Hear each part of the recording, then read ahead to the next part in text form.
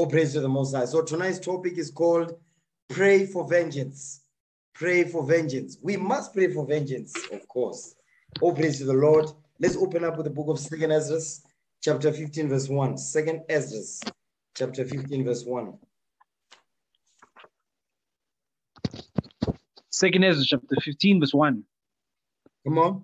Behold, speak thou in the ears of my people the words of prophecy, which I will put in thy mouth, saith the Lord. So now this is our forefather, the prophet Ezra, okay? The Most High God put the Spirit upon him to deliver this prophecy unto us in these last days. Read again, verse 1. 2nd Ezra chapter 15, verse 1. Behold, speak thou in the ears of my people the words of prophecy, which I will put in thy mouth, saith the Lord. You know what? You know why he's saying what he's saying there? He says, speak thou in the ears of my people the words of prophecy. Give me that in Revelation 13, okay? Revelation chapter 13, verse 9. Watch this. He says, speak thou in the ears of my people. Watch this. Because as a people, we are dull of hearing. That's why he's saying what he's saying right there. Read what you got. Revelation 13, verse 9. Come on. Revelation chapter 13, verse 9. If any man have an ear, let him hear. You see what he's saying? If any man have an ear, let him hear. If you've got spiritual ears open, you're going to receive spiritual things. Give me that in the book of Hebrews, chapter 5. Hebrews, chapter 5, verse 11. Okay, read that. Hebrews, chapter 5, verse 11. Read. Of whom we have many things to say, and hard to be uttered, seeing ye are dull of hearing.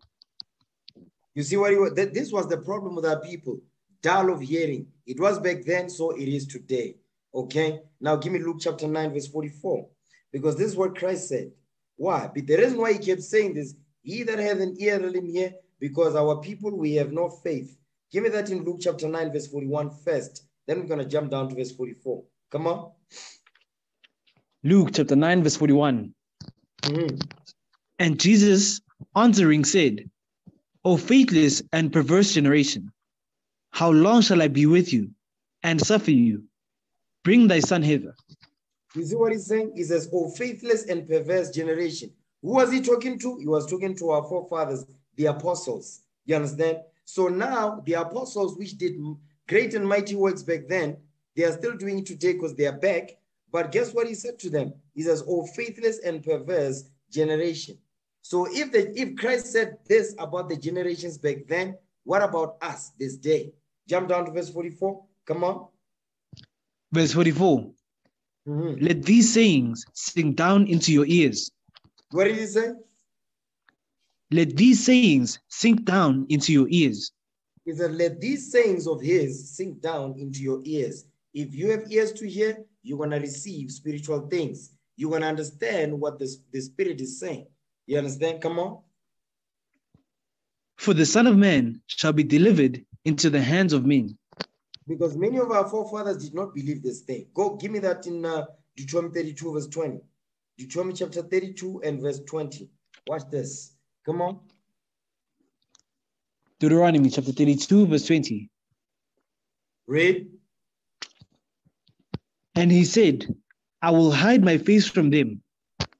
I will see what their end shall be. For they are a very froward generation, children in whom is no faith. You see what he's saying? Children in whom is no faith. Because as a people, we have no faith. That's what the Lord is saying right there. You understand? Because our forefathers, when we left Egypt, when Moses was teaching us the law, guess what? We were rebelling against Moses. Why? Because of what? Lack of faith. Okay? So that's why he said what he said to Ezra. So go back to 2nd Ezra chapter 15, verse 1 again. 2nd Ezra chapter 15, verse 1. Read. Behold, speak thou in the ears of my people the words of prophecy, which I will put in thy mouth, saith the Lord. You see that thing? So if any man hath an ear, let him hear. Come on. Verse 2. Read. And cause them to be written in paper, for they are faithful and true. Cause them to be written in the Bible. That's what is called today. Okay? for they are faithful and true, because they are faithful and true, meaning they will surely come to pass. That's what he's saying right there. Give me that in Isaiah chapter 34, verse 16. He says, because they are faithful and true. Everything that's written in this Bible, it has happened. Some has happened already. Now today is history. Some are yet to come to pass. Okay? Give me that in Isaiah 34, verse 16. Read that. Isaiah chapter 34, verse 16. Come on. Take ye out of the book of the Lord and read. Read. No one of these shall fail. You see what he's saying? No one of these shall fail. Meaning the laws that are written in this book, none of them are going to fail. The words in the Bible, they will not fail. They will surely come to pass. Come on. None shall want her mate. For my mouth it hath commanded. Come on. And his spirit it hath gathered them. And his spirit it hath gathered them. The spirit of the Lord had gathered the words of this book together. Okay? That's what he's saying right there. Go back to where he was at now. 2 Ezra chapter 15, read verse 3 now. Come on. 2 Ezra chapter 15, verse 3. Read. Fear not the imaginations against thee. Let not the incredulity of them trouble thee that speak against thee. Because when we go out to prophesy to our people, to pray for vengeance, pray for the destruction of our enemies, they don't believe that thing. Instead, they speak against us. The Lord says, fear not the imagination against thee. Because our people, they imagine evil against us when we read the words of God as it is written. You understand? It says, let not the incredulity. What does the word incredulity mean? Meaning lack of unbelief. You understand? Doubt. Because that's what our people have in their minds. They are doubtful. He says, don't let their unbelief trouble you. You understand? That speak against thee. So understand, the people are going to speak against you. You will be evil spoken of when we keep these laws in these last days. So it was back then, so it is today. Come on. Verse 4. Read. Verse 4. For all the unfaithful shall die in their unfaithfulness. You see what the Bible is saying? For all the unfaithful, meaning our people that don't believe what is written in this book, the Lord says they're going to die in their unfaithfulness. They are going to die in their sins. That's what he's saying right there. Okay? 2 Ezra 16, verse 35. 2 Ezra chapter 16, verse 35. Read what you got. Come on. 2 Ezra chapter 16, verse 35. Hear now these sayings and understand them, ye servants of the Lord. You see what he's saying? He says, hear now these things and understand them, ye servants of the Lord. Give me that in Leviticus 25, verse 55. Hear now these things. What things? The words of the prophecy. The words of prophecy that we read in 2 Ezra 15, verse 1 through 4. That's the things that we're supposed to understand and hear. Okay? Leviticus 25, verse 55. Read that. Leviticus 25, verse 55. Come on. For unto me, the children of Israel are servants. They are what? Are servants. The children of Israel are servants. We are the servants of the Most High God. Come on. They are my servants, whom I brought forth out of the land of Egypt. I am the Lord your God. He is letting you know who the servants are, the children of Israel, whom, he says, whom I brought forth out of the land of Egypt. I am the Lord your God. Because we was the ones that we was delivered out of Egypt, out of the hand of Pharaoh. You understand? So he's being very specific who he's talking to. Not spiritual Israel, physical people on earth that went into slavery, colonization, and forced migration. Okay? Go back to where was that? 2 Ezra 16, verse 35 again. 2 Ezra chapter 16, verse 35. Read. Hear now these things and understand them, ye servants of the Lord. Ye children of Israel, whom the Lord delivered us out of the hand of the Egyptians. Okay? Read. Behold, the word of the Lord, receive it. Meaning, believe not. Believe it. It says, behold, the word of the Lord, believe it. That's what it means, receive it. Okay? That's why it says, deliver these words unto them. You understand? Because they are faithful and true. Read again, verse 36. 2 Ezra chapter 16, verse 36. Mm-hmm. Behold, the word of the Lord, receive it. Believe not the gods of whom the Lord spake. He says, don't believe the gods of whom the Lord spake. What is he talking about? The gods of these other nations. They're so-called gods. Give me that in Psalms, okay? Give me that in Psalms chapter 96. He says, don't believe these gods whom the Lord spake. The gods of these other nations, they are idols, okay? Give me that in Psalms 96 verse 4. Read that. Psalm chapter 96, verse 4. Come on. For the Lord is great and greatly to be praised. He is to be feared above all gods. He is to be feared above all gods. So the Lord is letting you know, he says, that's why he says, believe not the gods of whom the Lord spake. That's what we're reading here. Come on. For all the gods of the nations are idols, but the Lord made the heavens. You see what he's saying? For all the gods of the nations are idols. Meaning what? They are dumb idols. They have no breath, you understand? And yet the nations believe on those idols, and our people are following behind them. You understand? Sacrificing unto devils and not to the Most High. Okay? Go back to 2 Ezra chapter 16, verse 36. The reason why we're bringing this out is that our people don't believe this Bible. Our people don't believe the things that are written in it, or despite all the evidence, all the historical proof that we present to them, they still don't believe it. But the Lord says, teach them anyway, so that it can be a witness against them in the day of judgment. Read what you got. 2 Ezra 16, verse 36. Come on. 2 Ezra chapter 16, verse 36. Mm-hmm. Behold, the word of the Lord, receive it. Believe not the gods of whom the Lord spake. Jump down to verse 40. Come on. Verse 40. O my people, hear my word. Make you ready to the battle. And in those evils, be even as pilgrims upon the earth. You see what the Lord is saying? The Lord is saying, this is not your rest. This is not our rest, brothers and sisters. We're here to pay for our prison sentence. He says, all my people, hear my word. Make you ready to the battle. In those evils, be even as pilgrims upon the earth. Meaning the evils that will come upon us for breaking God's commandments. He says, in those evils, he says we must even be as pilgrims upon the earth, refugees. You understand? Ready to go at any time, because this is not our rest. Give me that in Micah 2, okay? Micah chapter 2. Micah 2 and verse 10. Read that. This is not our rest. That's why it says we must be as pilgrims upon the earth. Read what you got. Come on. Micah chapter 2, verse 10. Read. Arise ye and depart, for this is not your rest. You see what he's saying? He says, arise ye, hold on. Arise ye and depart.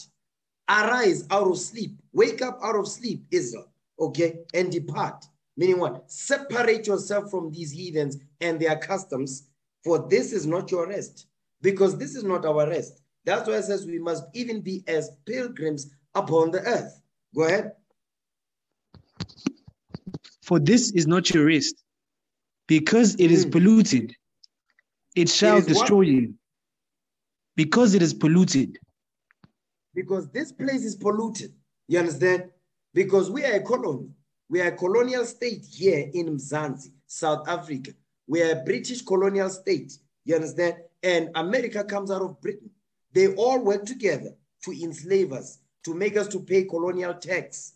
You understand? While they are robbing us on a daily basis of our resources. Read it again. Verse 10. Come on. Micah chapter 2, verse 10. Arise ye and depart, for this is not your rest, because it is polluted. It shall destroy you, even with destruction. You see what the Lord is saying? He says, we must not rest here. We must be as pilgrims upon the earth, because this place is polluted with what? Sin, Christianity, wickedness, okay? Islam, you understand? Democracy. It shall destroy you even with a sword destruction. So the Lord is warning us. You understand? So go back to where was that? 2 Ezra 16 verse 40. Read that again. 2 Ezra chapter 16 verse 40. Read. O my people, hear my word. Make you ready to the battle. It says what? Make you ready to the battle. Make you ready to the battle. Go ahead. And in those evils, be even as pilgrims upon the earth. He says we must be as pilgrims upon the earth. But watch this. He says we must what? We must be ready to the battle. Watch this. Give me that in 2 Ezra chapter 7, verse 56. 2 Ezra chapter 7, verse 56. Read that. 2 Ezra chapter 7, verse 56. Read. For while we lived and committed iniquity, we considered not that we should begin to suffer for it after death. He says, while we lived and committed iniquity, because we committed sin upon this earth until we were brought into this truth to repent. Okay? He says, we considered not that we should begin to suffer for it after death. Now that's a hard saying. Because after death, your flesh will be destroyed. Guess what? Your spirit will suffer after death. You understand? That's eternal damnation. That's eternal death. Go ahead. Then answered he me and said, this is the condition of the battle. Which this man? Is the what? This is the condition of the battle. This is the condition of the battle that Ezra is talking about in 2 Ezra chapter 16, verse 40, when it says, make you ready to the battle. What are you fighting for? You are fighting for deliverance. You understand? You are fighting for your soul to be delivered as well. So that when your body gets destroyed, because guess what? If we don't survive this, guess what? We're going to suffer eternal death. You understand? The lake of fire. None of us want that. Okay? That's what he's saying here. Says, then answered he me and said, this is the condition of the battle. What is the battle? Read verse 56 again, so we understand. Read. 2 Ezra chapter 7, verse 56. For while we lived and committed iniquity, we considered not that we should begin to suffer for it after death. Because that's not, our people don't think like that. They only think that you only live once, YOLO. No. That's not in the Bible. You live, you die, the Lord brings you back. There is no escaping the Lord's judgment. Okay? That's the condition of the battle. You commit sin, you think that you're not going to be judged when you die. Guess what? The Lord will bring you back. In the day of the final judgment, you are going to be resurrected and the Lord will judge you on that day. Okay, come on. Then answered he me and said, this is the condition of the battle, which man that is born upon the earth shall fight. When it says man that is born upon the earth, is talking about a man that is born again. A man that is born again. When you are born again, this is the battle that you're going to have to fight. Okay? Come on. That if he be overcome. No. If he be overcome by what? The sins. You understand? Meaning it does not overcome the sins that he's dealing with. But if he be overcome by those sins, read. He shall suffer, as thou hast said. As thou hast said in verse 56. Come on. But if he get the victory, he shall receive the thing that I say. So the victory, what is the victory? The kingdom of heaven on earth. Come on. For this is the life whereof Moses spake unto the people while he lived, saying, choose thee life, that thou mayest live. You see what he's saying? So the life that Moses gave unto us was the what? The commandments.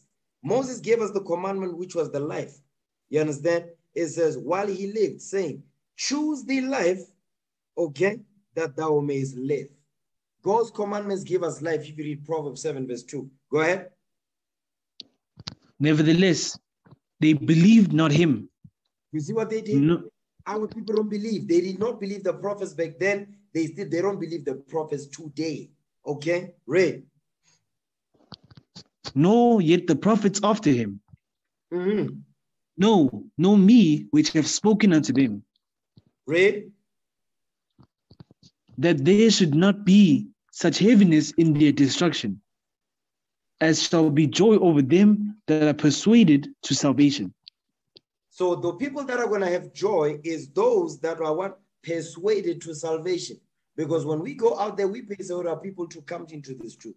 We persuade our people to repent and keep God's commandments so they can get the kingdom. Right now, that's what we're doing. That's the grace period. You understand? The Lord is using the prophets as a what? To pacify the Lord's wrath over the people. Like he did aforetime, he's doing it this day. Okay? Go back to where was that? 2 Ezra 16 verse 40. Read.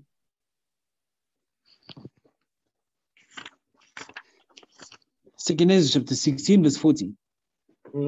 O my people, hear my word. Make you ready to the battle, and in those evils be even as pilgrims upon the earth.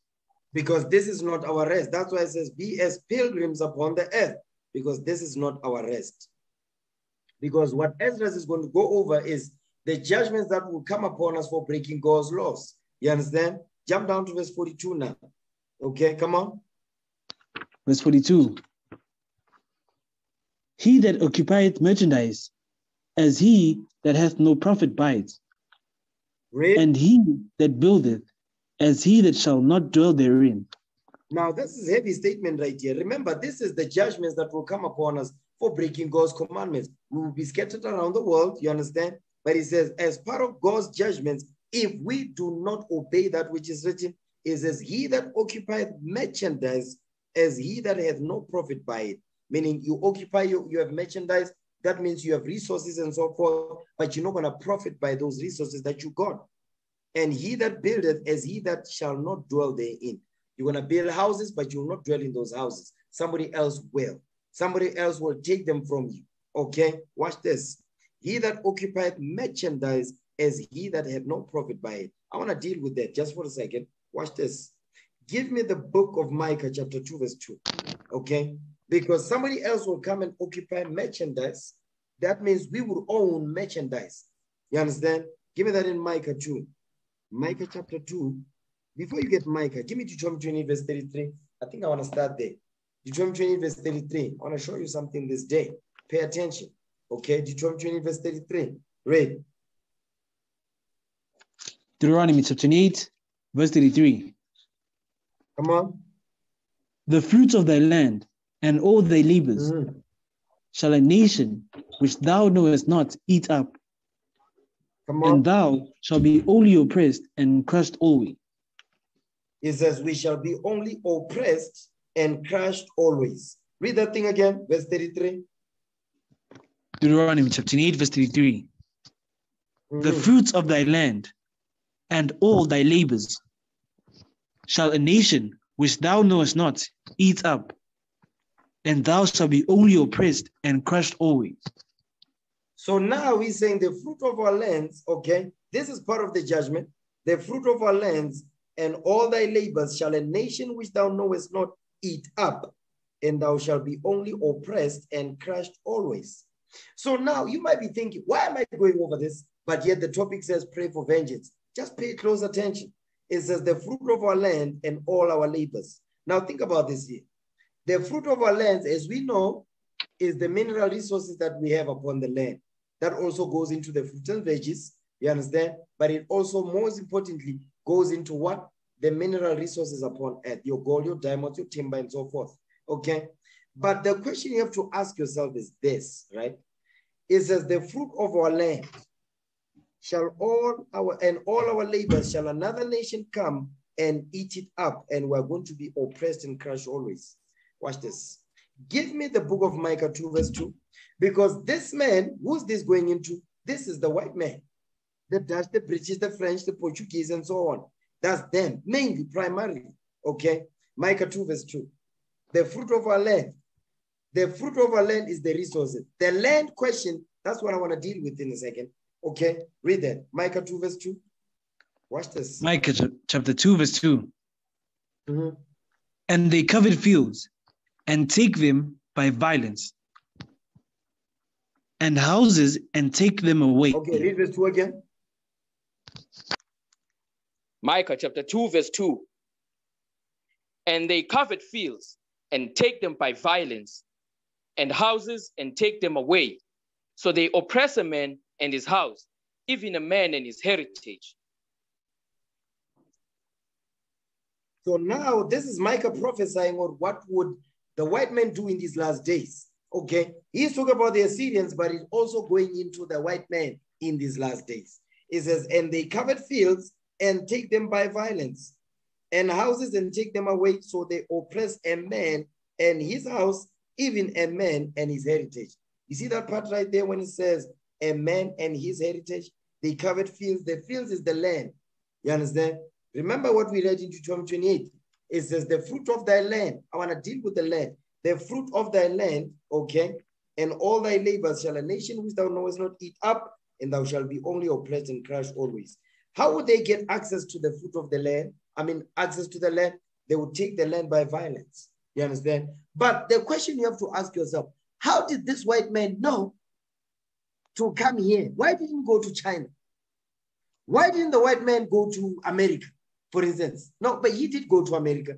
But from that time unto this day, primarily, they are here on the continent of Africa. How did he know? How does he know that this right here is the fattest land on the planet Earth? How does he know that? Because remember, it says, read that again, verse 2. Pay close attention here, okay? Read. Micah chapter 2, verse 2. Read. Woe to them that devise iniquity. No, verse 2, come on. Micah chapter 2, verse 2. And they covet fields and take them by violence, and houses and take them away. So they oppress a man and his house, even a man and his heritage. So now the question is, yes, it says the white man coveted our fields. Because he's got the spirit of covetousness. He's greedy, okay? So the Lord says they covet our fields and take our fields, our lands, by violence. They didn't vote. You understand? They didn't negotiate for it. They came and took them by violence, guns blazing, okay? And houses and take them away. So they oppress a man and his house, even a man and his heritage. The question is, how did he know? How did he know to come to this place and to remain here, you understand, and enrich himself? How did he know the riches that are sitting on this land? How does he know?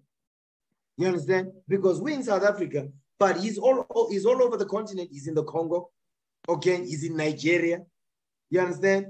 So he's on the continent. He's in Namibia, okay? He's in Gabon, okay? You understand? He's in Mozambique. He's here in South Africa as well. Now watch this. Give me the book of Genesis, okay? Give me Genesis 2, verse 10. Let me show you how this white man knew. How did he know? How did he know to come here and to stay and remain here and set up shop here and take over? How did they know? Okay, read that. Genesis chapter 2. Genesis 2, verse 10 for me. Read that. Genesis chapter 2, verse 10. Come on. And the river went out of Eden to water the garden. And from thence it was parted and became into 4 heads. So now it says there's a river that went out of Eden to water the garden, and from thence it was parted and became into 4 heads. Now watch this. This river right here, it says it went out of Eden. Where is the Garden of Eden at? Give me that in Galatians 4:26 real quick. Galatians 4, verse 26. Okay. Galatians 4. Let's read that. The Most High is going to tell us where the Garden of Eden is. Okay, watch this. Galatians 4, verse 26. Read what you got. Galatians chapter 4, verse 26. Read. But Jerusalem, which is above, is free, which is the mother of us all. So Jerusalem is our motherland. That's the birthplace of Adam and Eve, okay? Jerusalem. Jerusalem is where the Jerusalem, guess what? That's where the Garden of Eden is. The Garden of Eden is. The Garden of Eden sitting in the heart of Jerusalem. Understand that. Watch this. Give me that in Ezekiel 36, verse 35. Okay. The Garden of Eden is sitting in the heart of Jerusalem. Watch this. Ezekiel 36, 35. Read what you got. Come on. Ezekiel chapter 36, verse 35. Read. And they shall say, this land that was desolate is become like the Garden of Eden. You see that thing? This land that was desolate is become like the Garden of Eden. Ezekiel is letting you know in the spirit where the Garden of Eden is, in the land of Jerusalem, which is the mother of us all. Read again. Ezekiel chapter 36, verse 35. And they shall say, this land that was desolate is become like the Garden of Eden. And the waste and desolate and ruined cities are become fenced and are inhabited. That's when we're going to go back into the land, when the land is going to be in its glory, because we will be in our glory. Okay? So go back to Genesis 2, verse 10. Because the white man, they read the book. They read our book. They know where the best gold is sitting at. They know what's sitting on this continent because it's written in the Bible. That's how they knew that this is the place right here. That's why they came here. Read that again. Genesis 2, verse 10. Read it. Genesis chapter 2, verse 10. You know what? Hold this. Give me Ezekiel 20. Ezekiel 20, verse 6. Okay? Because I want to show you something about this place. I want to show you something about this continent that the white man knows. Watch this. Ezekiel 20, verse 6. Read that. Ezekiel chapter 20, verse 6. Come on. In the day that I lifted up mine hand unto them to bring them forth of the land of Egypt into a land that I had espied for them, flowing with milk and honey, which is the glory of all lands. Which is the what? Which is the glory of all lands. So guess what? Jerusalem is the glory of all lands. Why is it the glory of all lands? Because the Most High God, that's the land he chose. You understand? That's his favorite land. Okay? That's his favorite piece of real estate on earth. Jerusalem. Read again. Ezekiel chapter 20, verse 6. Come on. In the day that I lifted up mine hand unto them to bring them forth of the land of Egypt into a land that I had espied for them, flowing with honey, which is the glory of all lands. So Jerusalem, it says, is the glory of all lands on earth. That's the best land on earth. You understand? Watch this. Where's Jerusalem? Jerusalem is on the continent of Africa, northeast. Okay, watch this. Give me the book of Deuteronomy chapter 8, verse 7. Deuteronomy chapter 8 and verse 7. I want to show you something about this land. You understand? Watch this. You know, I'm jumping ahead. I'm getting ahead of myself. Okay, go back to Genesis 2. Go back to Genesis 2. We're going to go back to Deuteronomy 8. Okay. Genesis 2. Watch this. We know that the Garden of Eden is in the heart of Jerusalem. Watch this. Genesis 2, verse 10. Let me slow down a little bit. Okay. Read that. Genesis chapter 2, verse 10. Come on. And a river went out of Eden to water the garden. And from thence it was parted and became into 4 heads. So you have this river that came out of Eden. Eden is in the heart of Jerusalem, which is the what? The mother of us all. That's where Adam and Eve was. Okay? So now it says there's a river that went out of Eden. Give me that in Joshua chapter 3, verse 15. Let's see what river is he making reference to. He says there's a river, okay, that came out of the Garden of Eden and watered the garden, okay, and from thence it parted and became into 4 heads. Okay, read that. Joshua 3:15. Come on. Joshua chapter 3, verse 15. Go ahead.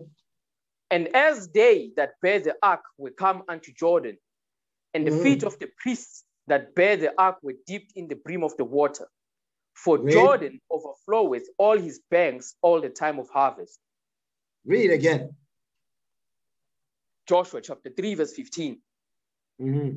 And as they that bear the ark were come unto Jordan, and the feet of the priests that bear the ark were dipped in the brim of the water, for Jordan overfloweth all his banks all the time of harvest. He says, Jordan, watch this. Give me the book of Genesis 15, okay? Give me Genesis 15, verse 18. Read that. Genesis chapter 15, verse 18. In the same day the Lord made a covenant with Abram, saying, unto thy seed have I given this land, from the river of Egypt unto the great river, the river Euphrates. That river of Egypt right there, that's the Jordan River that we're reading about in Joshua. The river of Egypt, that's the Jordan River. Okay, go back to Joshua 3:15 now. Joshua chapter 3, verse 15. Read that. Joshua chapter 3, verse 15. And as they that bear the ark were come unto Jordan, and the feet of the priests that bear the ark were dipped in the brim of the water, for Jordan overfloweth all his banks all the time of harvest. It says, Jordan overfloweth all his banks all the time of harvest, because the Jordan River is that river that parted into 4 heads. Okay, jump up to verse 13. Watch this. Joshua chapter 3, that's verse the river 13. of Egypt right there. Come on. Joshua chapter 3, verse 13. And it shall come to pass, as soon as the soles of the feet of the priests that bear the ark of the Lord of all the earth, shall rest in the waters of Jordan, that the waters of Jordan shall be cut off from the waters that come down from above, and they shall stand upon an heap. They shall stand upon an heap. Okay, this is during the time of Joshua. Come on, read. And it came to pass, when the people removed from their tents to pass over Jordan, and the priests bearing the ark of the covenant before the people. Read. And as they that bear the ark were come unto Jordan, and the feet of the priests that bear the ark were dipped in the brim of the water, for Jordan overfloweth all his banks all the time of harvest. So it says, because Jordan overfloweth all his banks, that's the key right there. For Jordan overfloweth all his banks all the time of harvest. Watch this. Go back to Genesis 2 now. Genesis 2. Let's put the pieces together. Genesis chapter 2, read verse 10 again. Genesis chapter 2, verse 10. And a river went out of Eden to water the garden, and from thence it was parted, and became into 4 heads. So this river that went out of Eden to water the garden, it says from thence it was parted and became into 4 heads, because Jordan overfloweth all his banks during the time of harvest. Watch this, next verse. Come on.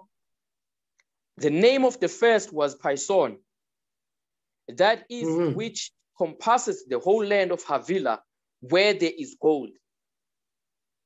Where there is what? Where there is gold. So Pison, that's the White Nile. Pison is the White Nile. You can just Google it. Pison is the White Nile. So guess what? It says where there is gold. Okay? Where there is gold. Keep reading.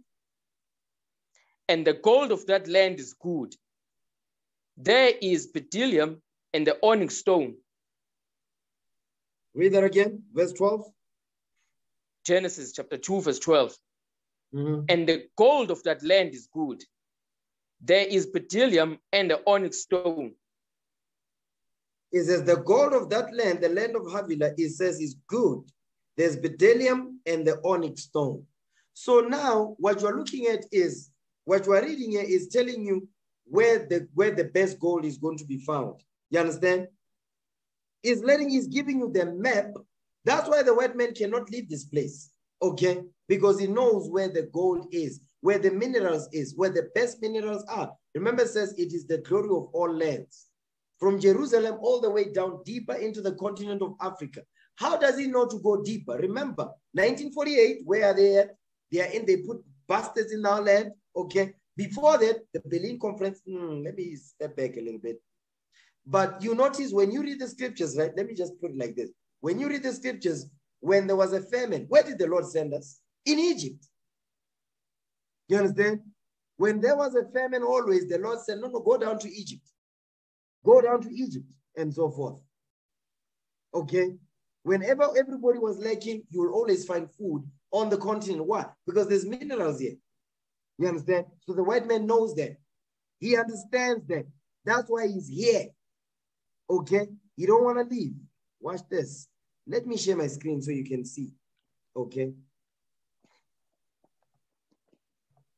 Now, read 10 and 11 together. Come on. Genesis chapter 2, verse 10.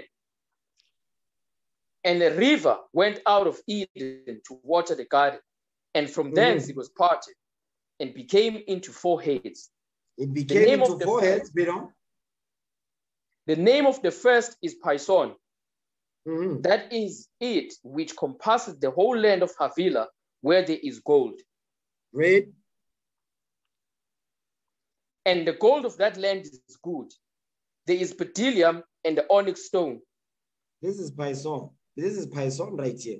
You see what Pison empties in? It empties into the Persian Gulf. Okay, you've got Pison right there. Eden. They even know where Eden is, because guess what? This white man, they read the scriptures.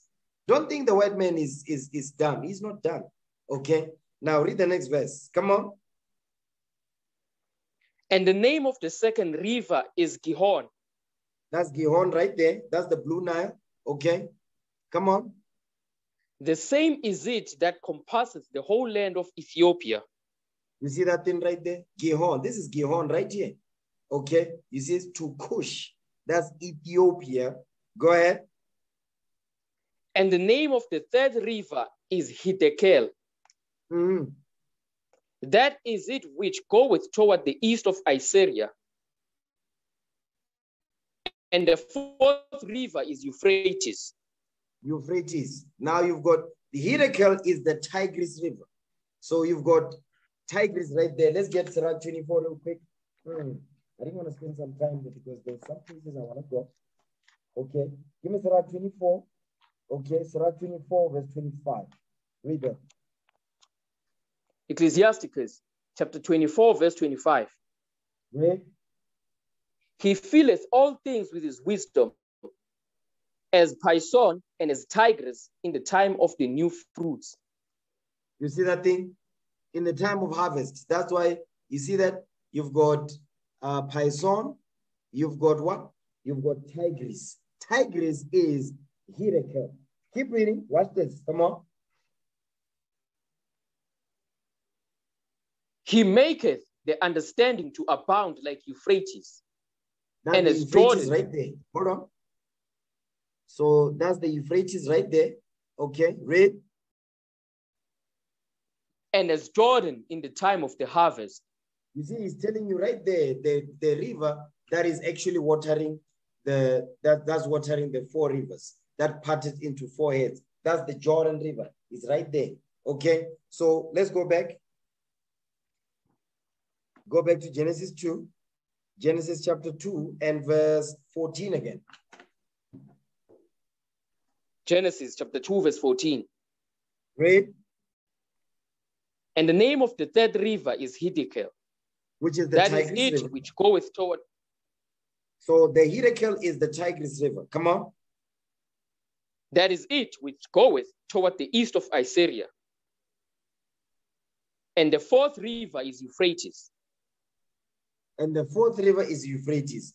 But what I'm just giving you an example. Remember what we read in Ezekiel. It says, Jerusalem, it is the glory of all lands. But guess what? Whenever there was a famine, you understand, the Lord always sent us to go deeper into the continent to find food. And that's exactly what we did. Why? Because there's mineral resources here. Okay? This land is rich and is fertile, and you'll never finish the resources on this continent. That's why the continent of Africa feeds the whole earth. You understand? That's why the nations will never leave here, because they know what's sitting underneath. They understand that because they read our book. Give me that in Deuteronomy now, chapter 8, verse 7. Give me that now. Okay, come on.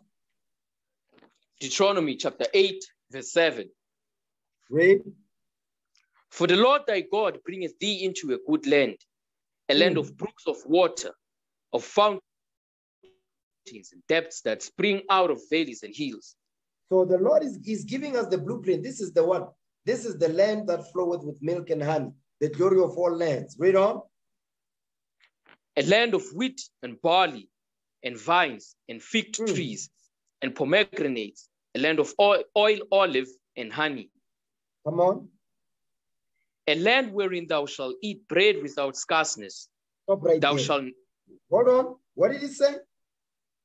a land wherein thou shalt eat bread without scarceness. It says, a land wherein thou shalt eat bread without scarceness. Meaning what?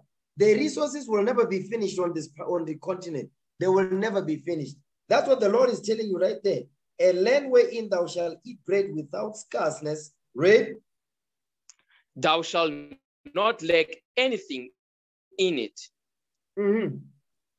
A land whose stones are iron, and out of whose hills thou mayest dig brass. You see that thing? You see what? That's what the Lord is telling you what's on the continent. He's letting you know. First and foremost, Jerusalem, our homeland, and deeper into the continent where we are scattered, which is where we are now. But the key is, he's letting you know right there, a land wherein thou shalt eat bread without scarceness, thou shalt not lack anything in it, a land whose stones, you understand, are iron, out of whose hills thou mayest dig brass. That's why there's a lot of mining companies here. You understand? They are mining gold, they are mining oil, diamonds, timber, so on and so forth. There's a lot of precious metals and stones that are sitting on the ground. You understand? They know about this stuff. That's why they never leave here, because it is the glory of all lands. Jerusalem first and foremost, and deeper into the continent, which is where we are. Now, go back to Deuteronomy 28, verse 33. So we understand, okay? Deuteronomy chapter 28, verse 33. Come on. The fruit of thy land and all thy labors shall a nation which thou knowest not eat up, and thou shalt be only oppressed and crushed always. You see what he's saying? The reason why we are oppressed and crushed always is because of what? Is because of what? Because of the mineral resources that are sitting here that will never be finished. You understand? A land that will have bread without scarceness. A land that you may dig brass upon it. The stones are made out of brass and so forth. That goes into the gold, the diamond, the platinum. You understand? The precious stones and pearls and so forth. Because they know what's sitting on here. They know what's underneath. You understand? Now watch this. You see that part right there? It says, the fruit of thy land. In order for them to get to the fruit of the land, they have to get access to the land. For them to get access to the land, they need to know what's on it. And that's how what I showed you. This is how they know what's sitting on the land. Because they read the Bible. They understand the blessing that the Lord put upon the sons and daughters of Jacob. Us, the 12 tribes of Israel. The white man knows that. And all these other nations that are working together with him, they know that too. Okay, watch this. Now go back to 2nd Ezra now. Chapter 16, verse 42. 2nd Ezra 16, 42. 2nd Ezra chapter 16, verse 42. Read.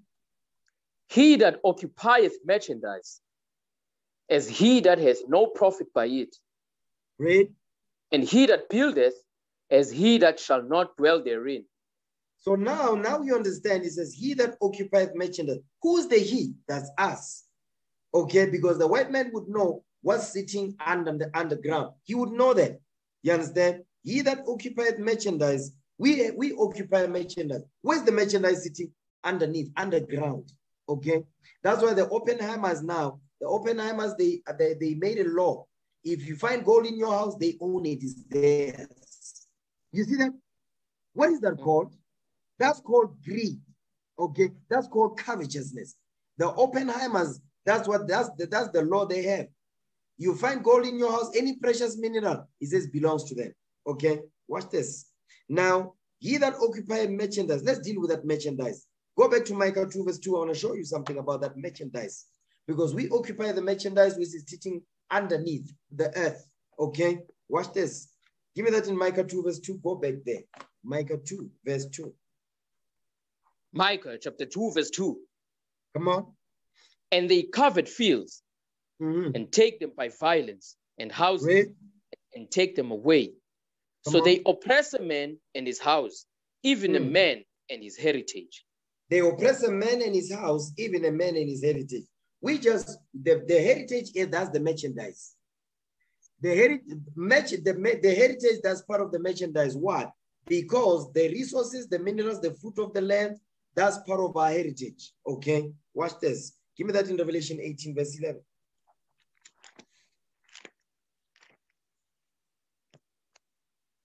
Revelation chapter 18 verse 11. Read. And the merchants of the earth shall weep and mourn over her. For no man buys their merchandise anymore. You see that the key is the merchants. Who's the merchants? The corporations, big business, countries doing trade with other countries, particularly the United States of America. But the reason why America is rich, where do they get their riches from? They get them from this continent. America comes to the continent of Africa, they starve us out. They live with our riches, our heritage that God gave unto us, okay? And these nations, they are working together with this white man, America, Babylon the Great. Read again, verse 11. Revelation chapter 18, verse 11. And the merchants of the earth shall weep and mourn over her, for no man buys their merchandise anymore. No man buys their merchandise anymore because America is going to be wiped out, okay? So the merchants, they deal with merchandise, okay? Come on. The merchandise of gold. You see that? And silver. That's what we, hold on, that's what we read in Genesis 2, verse 10 down to verse 14. Deuteronomy chapter 8, verse 7. Yes, that's what this is going into. Because they know, they read our book, they know where the best stuff is. Because that's our heritage. That's part of our heritage. Come on. The merchandise of gold and silver and precious stones. Read. And of pearls and fine linen and purple and silk and scarlet and all fine wood and all manner of vessels of ivory and all manner of vessels of most precious wood and of brass and iron and marble. You see what? Remember, it says the stones are made of brass. That's what we read in Deuteronomy chapter 8, verse 7 down. Read. And cinnamon and odors and ointments and frankincense and wine and oil and fine flour and wheat and beasts and sheep and horses and chariots and slaves and souls of men. And chariots and slaves and souls of men. So guess what? These were the merchants in verse 11. They deal with merchandise in verse 12, including slaves and souls of men, meaning the minds of the people. So guess what? That's a proper thief. The thief comes to your house. Guess what? The white man, the way he steals the land. You understand? They steal the whole continent. They divide the continent up to divide us so we hate each other, okay? And not only that, they steal the resources upon the land after they made the divisions. Then what do? They enslave the people. After they enslave the people, guess what? They also have to do what? They also have to enslave the minds of the people, how the people think. So they have to have full control of the people, the lands that, and their resources and the lands that they own, their houses too. You understand? So they control everything about that person's life, including their minds, the way they think. That's why he says slaves and souls of men. You understand? Read. And the fruits that thy soul lusted after are departed from thee. And all things which were dainty and goodly are departed from thee. And thou shalt find them no more at all. Because who will have them? They will be in our enemies' hands. Mainly, the main thief on this earth, the white man. Go ahead. The merchants of these things, which were made rich by her, shall stand afar off for the fear of her torment, weeping and wailing. Because guess what? America is going to be destroyed. They are going to be weeping and wailing because no longer will they do business with her because they will be made rich. Through what? Through all the gold, the diamond, the precious metals and so forth. The merchandise that America has stolen from this continent and everywhere else he goes. But mainly from this continent because this is the richest continent on earth. You understand? That's why the white man does not live here. You understand? He leave the people in an impoverished estate. That's why we're poor. And guess what? He make you work for your own merchandise and he sell that merchandise to you. And he pays you peanuts. And you take that money, you go back to him because he controls everything. He controls trade, he controls business, he controls access to food and water, housing, jobs, clothing, everything. Even the way you think, he controls that too. You understand? That's the thief. That's the type of thief that the white man is. You understand? Watch this. Now, give me the book of 2 Ezra, chapter 16, verse 46. 2 Ezra 16, verse 46. I'm going over this so you can understand how the Lord is going to bring forth vengeance, which the Lord is commanding us, pray for vengeance. Because of these things that I'm showing you is the things that these nations are doing, particularly the main thief on this earth, which is the white man. Read what you got. And all the other nations, they are accomplices. You understand? They are guilty by association because they are dealing with him, okay? And they are in agreement with him, okay? Read. 2 Ezra 16, verse 46. Read that. 2 Ezra, chapter 16, verse 46. Read.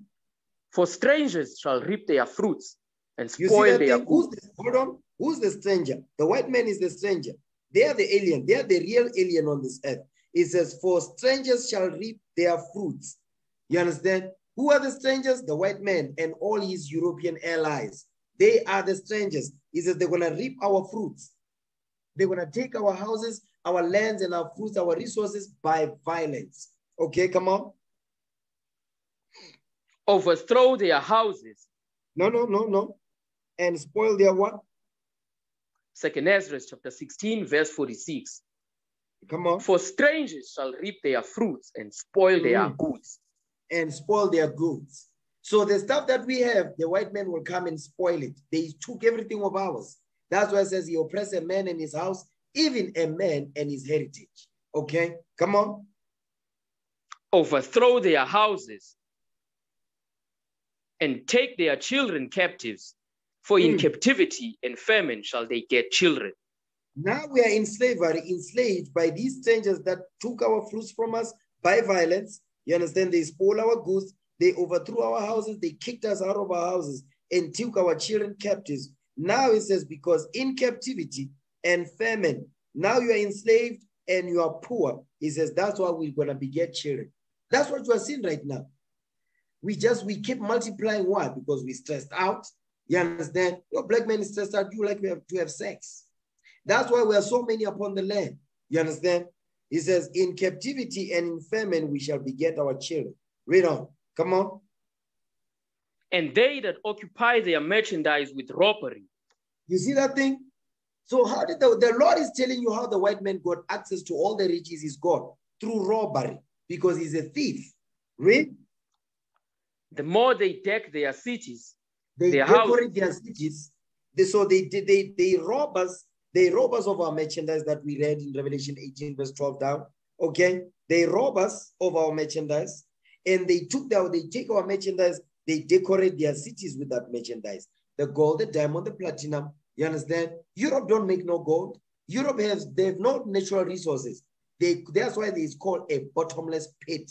They have no resources in Europe. Where do they get them from? Where does the Queen of England have all those gold bars? Where do they get them from? They get them from here. The continent, South Africa, okay? Because we produce one of the largest golds here on earth, okay? Come on.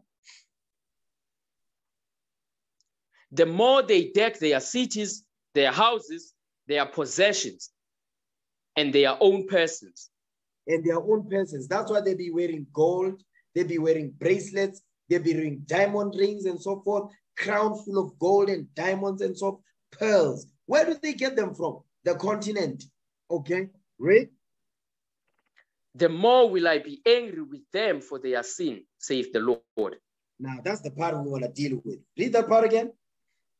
2 Ezra chapter 16, verse 48. Come on. The more will I be angry with them for their sin, saith the Lord. So the Lord says he's angry with the white man. What is the sin? Covetousness. That's their sin. Covetousness, they covet our lands, our resources. They covet the people too. That's why they enslaved us. Now, not only that, they covet our minds too. They enslaved our minds too. So he doesn't just steal, listen, he steals everything. Okay, watch this. Now, let's go to this article, okay? Let's go to this article real quick.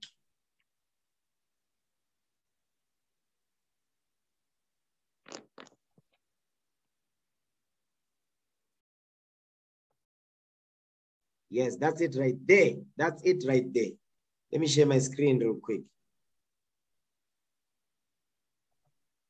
Hold on. Was I sharing my screen the whole time? Yes, sir. Oh, praises. Okay, now I need you to read that. The Scramble for Africa, that's the Guardian. Okay, read that. Scramble for Africa. As the industrial powers race to extract the continent's natural resources to feed their own consumption, they are fostering environmental degradation, corruption, and human rights abuses. So watch this. Hold on. So the objective of the scramble was what? He says what? To extract the continent's natural resources to feed their own consumption, meaning to feed their own people. You understand? To make themselves rich. He says they are fostering environmental degradation. What does that mean? Because when they be digging in the earth to get the gold, the diamonds, the oil, they are guess what? They leave those countries that they rob them of our resources in a decayed state. I'm gonna prove what I'm saying. It says corruption and human rights abuses. Because in order for them to do this, they have to leave the country in an impoverished state. Watch this. Give me the book of Habakkuk chapter 2. Give me Habakkuk 2. Okay, Habakkuk chapter 2. Because our forefather, the prophet Habakkuk, he made mention of this thing. Watch this. Habakkuk chapter 2, start at verse 4. Read that. Habakkuk chapter 2, verse 4. Come on. Behold, his soul which is lifted up is not upright in him, but the just shall live by his faith. You see what the Bible is saying about the white man? It says, behold, his soul which is lifted up in him is not upright in him. Okay? He's going to tell you. Read verse 5. Come on. Yea, also, because he transgresses by wine, he is a proud man. Hold on. This white man, he sins by lies, philosophies, policies, okay? He transgresseth by wine. Read. He is a proud man. Neither keepeth at home, who enlarges his desire as hell. Come on. And is as death, and cannot be satisfied. But gathereth unto him all nations, and heapeth unto him all people. You see what the Bible is saying? It says he transgresseth by wine. Get that in Micah 2 verse 11 real quick. So we see what the wine is. This white man, he transgresses by wine, by lies. Okay? Read Micah 2 verse 11. Come on. Micah chapter 2 verse 11. Read. If a man walking in the spirit and falsehood do lie, saying, I will prophesy unto thee of wine and of strong drink, he shall even be the prophet of these people. So now he's become a prophet of the people that he conquers. You understand? They see him as a sage. Why? Because it says what? He says he comes with the spirit of falsehood and lies. And is I will prophesy unto thee of wine, which goes into the falsehood, and a strong drink, because our people, he leaves the people what? He leaves the people, he puts spells on the people. That's what he does. What is the spell? Democracy and religion. That's what he leaves behind, okay? He shall even be the prophet of these people. Now let's go back. Habakkuk 2, verse 5 again. Habakkuk chapter 2, verse 5. Come on. Yea, also, because he transgresses by wine, he is a proud man. Hold on. He transgressed by lies, and he's a proud man because he hates the Bible. He hates the laws that are written in this. That's why he's breaking these laws. He's covetous because he's got a covetous spirit. Okay, come on. Because he transgresses by wine, he is a proud man, neither keepeth at home. They are in everybody's land. They are in everybody's land, policing the people in those lands and dictating to them what they can and cannot do, where they can fly their planes or not. So he dictates, he's a dictator. When he comes through, he controls everything, even how they do business in their own country. He's gonna have a hand in it. You understand? He controls trade and so forth of these other countries. So that's why it says, neither keepeth at home. And when he's not in his own home, wait, what is he doing? What does he do?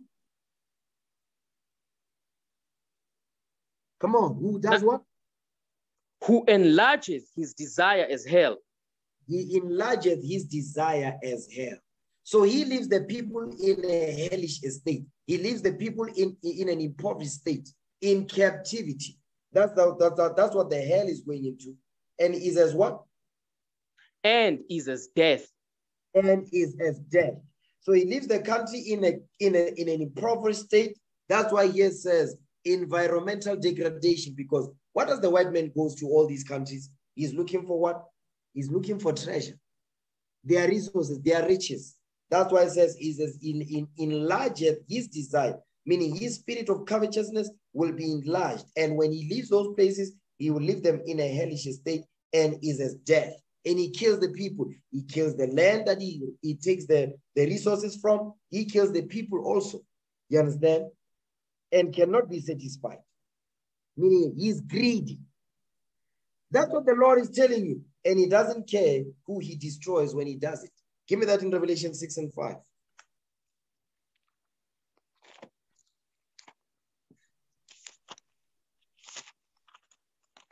Revelation chapter 6, verse 5. Come on. And when he had opened the third seal, I heard the third beast say, "Come and see." And I beheld, and lo, a black horse. The black horse makes reference to us, the dark nations. The black horse is referencing us, the dark nations. We are the black horse. Go ahead. And he that sat on him had a pair of balances in his hand.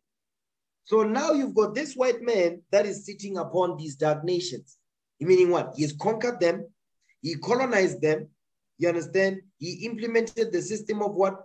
Colonization, imperialism. You understand? That's what those are the systems that are capitalism. That's what he implements when he arrives there. Okay? And he says, he that sat on him had a pair of balances in his hand. What are these pair of balances? Keep reading. Go ahead.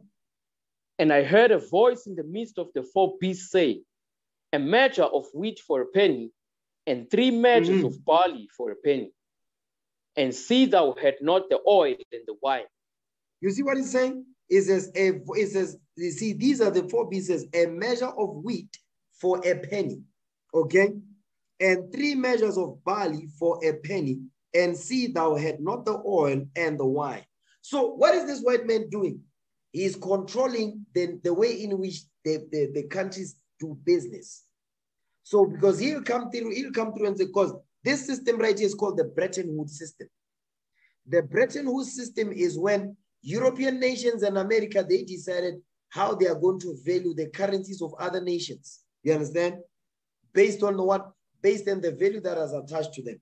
Because they don't have no value, because they don't have no gold, they don't have no real natural resources, so they cannot attach value to their currency. So what do? They decide, you know what? We are the superpower. We're going to dictate how much your rent is worth. But our rent, what makes our rent to be worth is because of the resources, the gold that is attached to it. They say, no, we're going to decide how much it's worth, and you don't have a say. But guess what? They boost their dollar. The dollar is high. The pound, you understand that? So that's what we're reading. The black horse, that's us. But there's this white man is sitting upon us, and he's dictating how we do trade. That's what verse 6 is going into.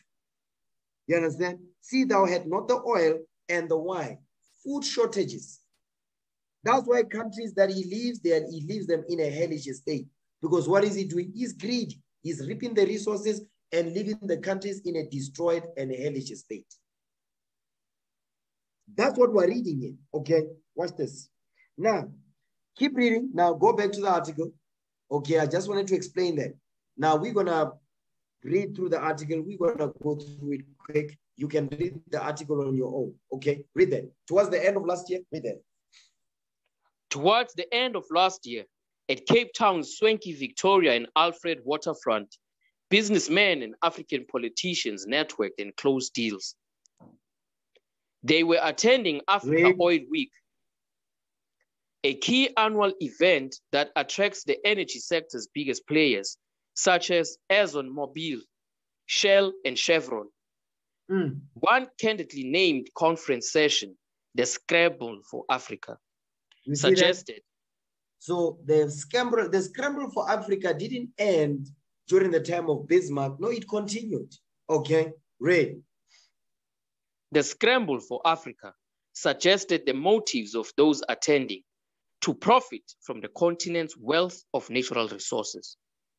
The reason why the white men cannot leave this place is because of what is as they want to profit from the continent's wealth of natural resources. Okay, that's why they are here. That's what we read in Genesis 2 verse 10 down. Yes, keep going.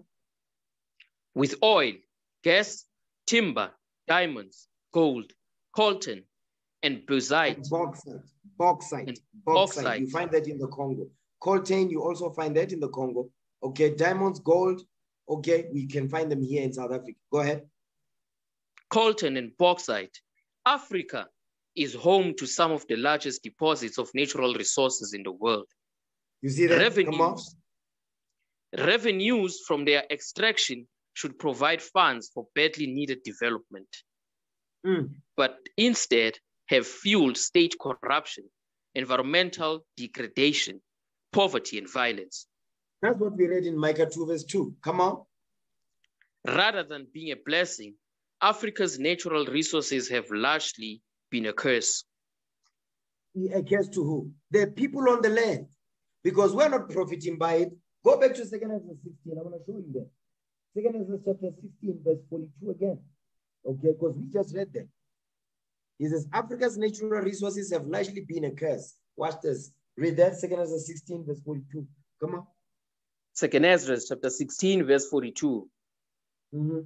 He that occupieth merchandise as he that hath no profit by it, and he that buildeth as he that shall not dwell therein. So now we occupy merchandise, but we don't get no profit by that merchandise. We don't. And we're reading the natural resources here. This is the merchandise of gold that we read about in Revelation 18. Yes, he's talking about that. But we're not profiting by it. Okay, come on. The 19th century. The 19th century scramble for Africa saw the great powers rush to control land so they could exploit natural resources. You see that thing? That's the whole point of the scramble for Africa, was so that they can exploit natural resources. Go ahead. Today, there is a new scramble for Africa taking place. And the continent has again become a vital arena of strategic and geopolitical competition between the US, France, Britain, China, and India. You see that? That's the reason why you see the United States will not leave here. France, Britain, China is the new player now, and India. Because India was a bit quiet. Now they are making noise now. Why are they here? Because of the resources that are sitting upon this land. So you've got Babylon the Great. You've got France, which is part of the beast. You've got Britain, which is part of the beast. Then you've got China. Then you've got India. You've got Moab. You've got Persia. You've got Elam. All of which, they are not part of the 12 tribes of Israel. What are they doing? They are reaping the resources from the continent because they read our book. You understand?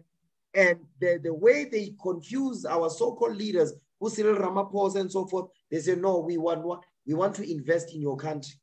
We want to revolutionize your country. We want to uplift the economic status of your country. But they are not doing that. How long have they been there? Have they been here? They've been here for more than 500 years. Guess what they're still doing? They are still reaping the resources. And the rich get richer, the poor get poorer. That's what's going on now. Okay? Come on. The key question for many is, will the exploitation of Africa's rich resources benefit anyone other than the continent's elites? You see that? The only reason why they're going to benefit the continent's elites, and the continent's elites, don't think about our black brothers because they're just getting peanuts. The people that are making money, they are profiting off of this is the white man. US, France, Britain, China, India. They are the ones that are benefiting from this. And I'm going to prove what I'm saying. Give me Deuteronomy chapter 11, verse 23. I mean, Daniel 11, 23. Give me that.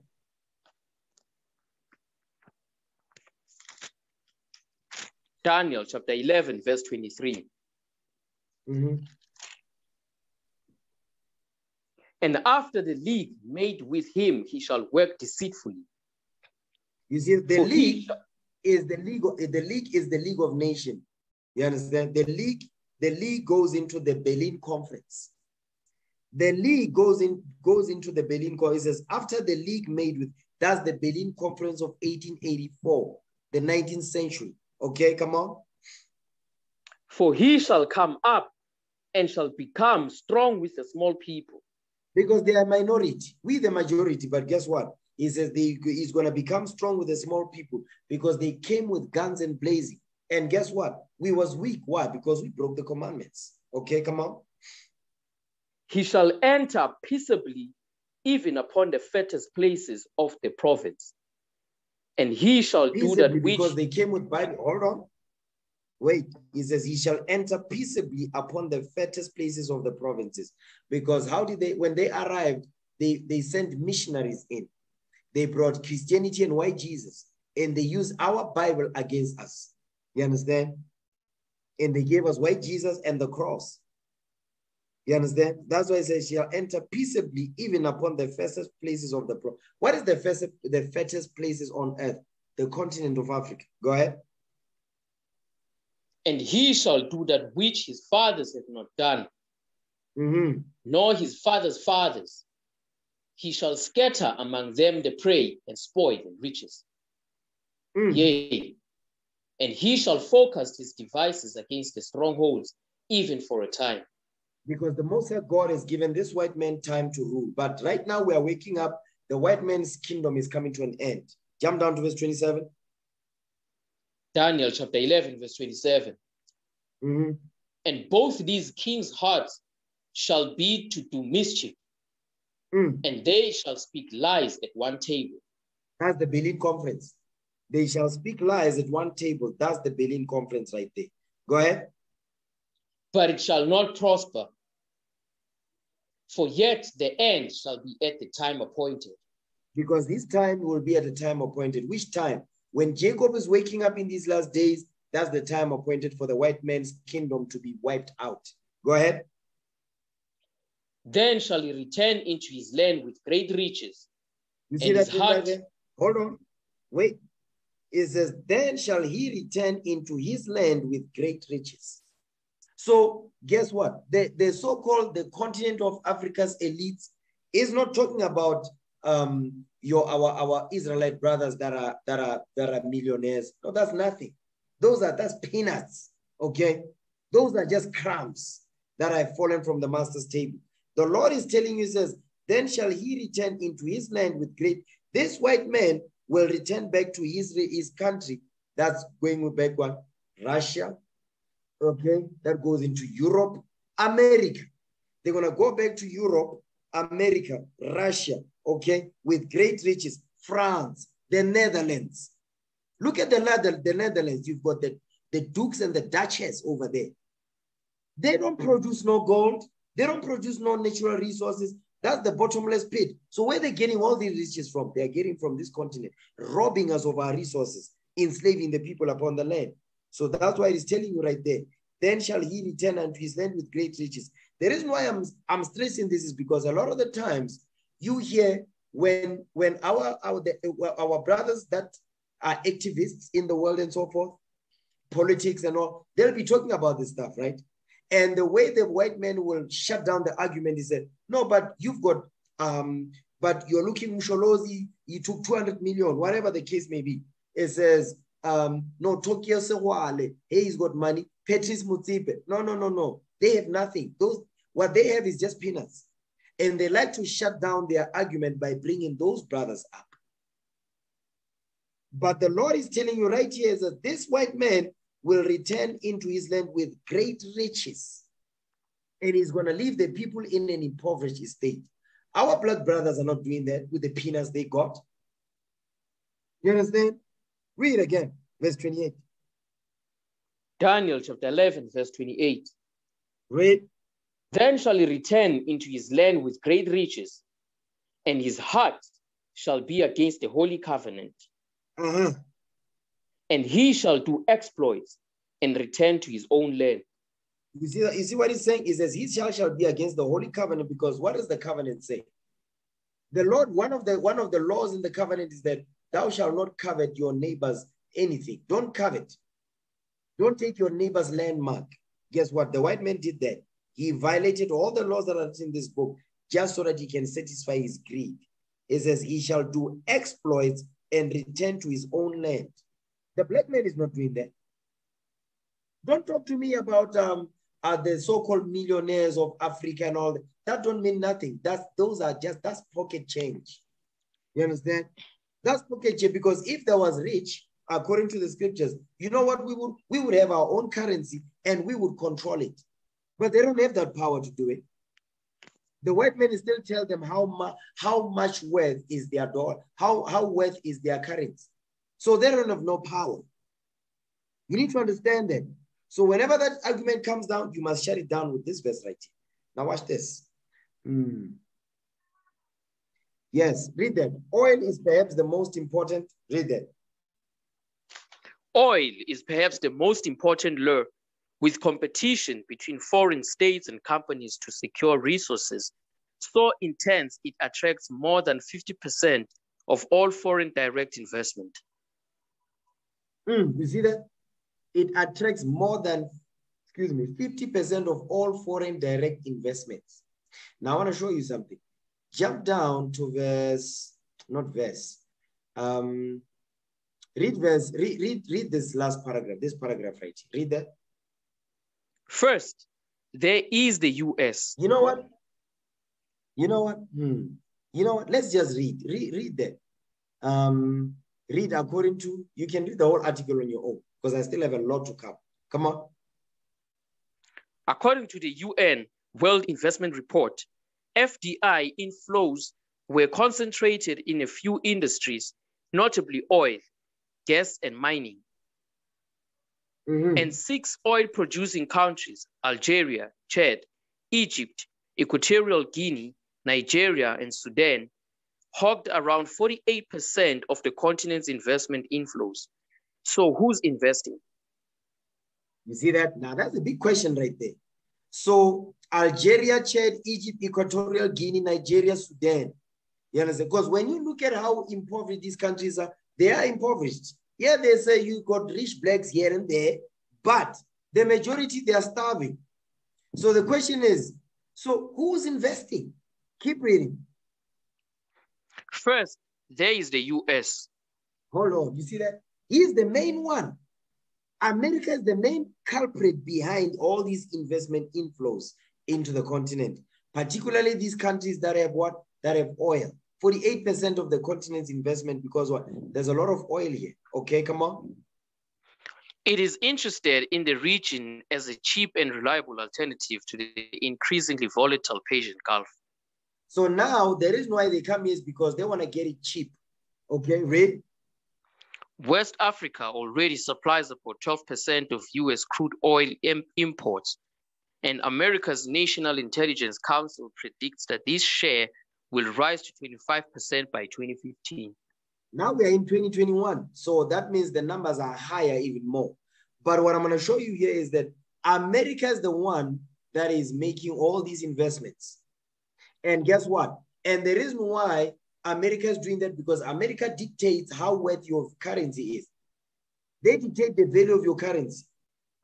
You understand? So now imagine all these countries that we just mentioned: Algeria, Chad, Egypt, Guinea, Nigeria, Sudan. I mean, their currency is garbage compared to the dollar.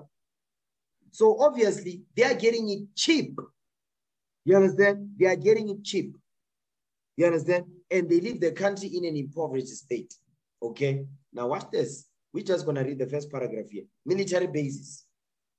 Military bases. As is often the case with oil, military involvement follows closely behind trade.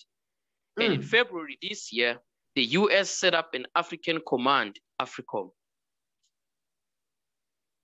It has established... Why would America do this? Hold on, wait. It says in February this year, the US set up an Africa command. That's a military AFRICOM. What are they doing? They are monitoring, they are making sure that, wait a minute, you better make sure that this, all that you are mining and all that, it comes to us. And the military basis is there to make sure that there's civil unrest in the country. And America becomes what? The heroes. That's what these movies are about, the Avengers. The Avengers are not superheroes. Those are the villains of the story, okay? America, just like America, excuse me, America is acting like the hero, but they are the villains, okay? Read. It has established bases in and signed access agreements with Senegal, Mali, Ghana, Gabon, and Namibia. Because there's resources over there. Go ahead. Africa is becoming strategically important to the US because of its oil production and China's increasing influence in the region.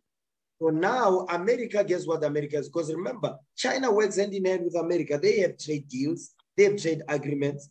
So the reason why China is here, they make it seem like America and China don't get along. No, they do get along with certain things.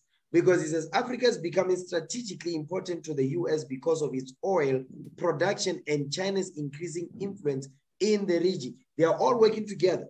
Watch this. You see this part right there?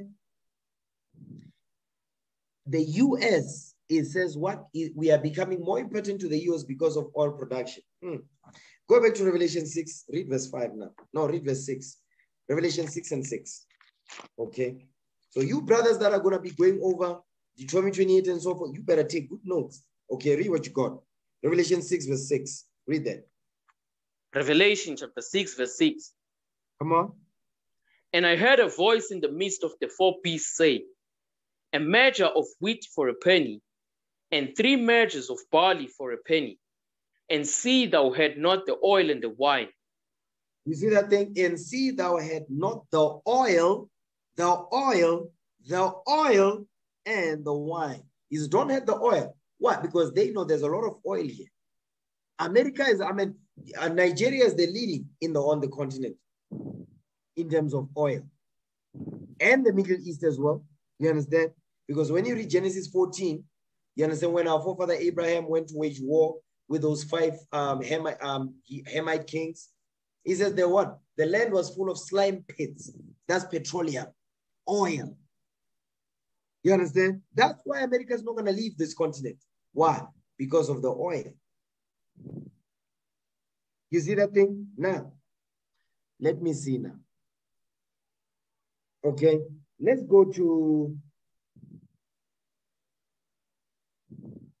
Okay, give me Micah. Give me Micah chapter 2 verse 4. Okay, Micah 2 verse 4.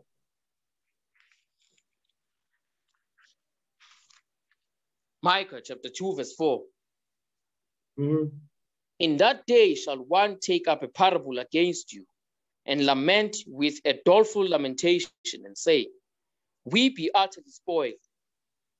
You know what? Start at verse 3. Micah 2 verse 3. Start at verse 2. We're going to read down. Micah 2 verse 2 all the way to verse 4. Read that. Micah chapter 2 verse 2. Come on. And they covered fields and take them by violence. Read. And houses and take them away.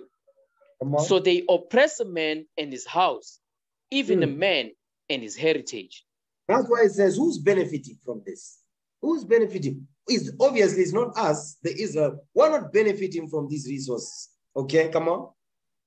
Therefore, thus saith the Lord, behold, against this family do I devise an evil, from which... Hold on, wait. It says, behold, against this family do I devise an evil. Go ahead. From which ye shall not remove your necks. Because the Most High God allowed these nations to do this to us. That's why it says, from which ye shall not remove your necks. Was still under what? Was our necks are still under persecution under the foot of the white man. You understand? But the Lord says, the more they do this, the more I'll be angry with them. The Lord says he's going to judge them for what they're, meaning vengeance is coming for what they are doing to us. Okay, come on. Neither shall he go haughtily, for this time is evil. Because we are living in an evil time. And the main evil, the reason why there's evil upon this earth is because the white man is ruling the earth. Okay, read. In that day shall one take up a parable against you and lament with a doleful lamentation and say, we be utterly spoiled. He hath changed the portion of my people. How hath he removed because they it stole from our me? land. Hold on. It says, he changed the portion of my people. He stole our land, our resources, our heritage, changed our names, kicked us out of our houses, enslaved our sons and daughters, enslaved our mothers and fathers, and lived our countries in an impoverished state. The condition of the people were impoverished, but he keeps reaping the resources of the land with robbery and deceit and violence. Okay, come on. How hath he removed it from me? Turning away, he hath divided our fields. You see what this white man did? When he turned away, when he went back with great riches, having done exploits of the resources upon the land, he says what? He divided our fields. Why? He says turning away. When he went back to going back to his land, he made sure that he divided our fields. Why would he do that? Because he's making sure that even when he's over there in his own land, guess what he's doing? That's not even his land. He's stolen land. America is stolen land from the Native American Indians, the tribe of Gad.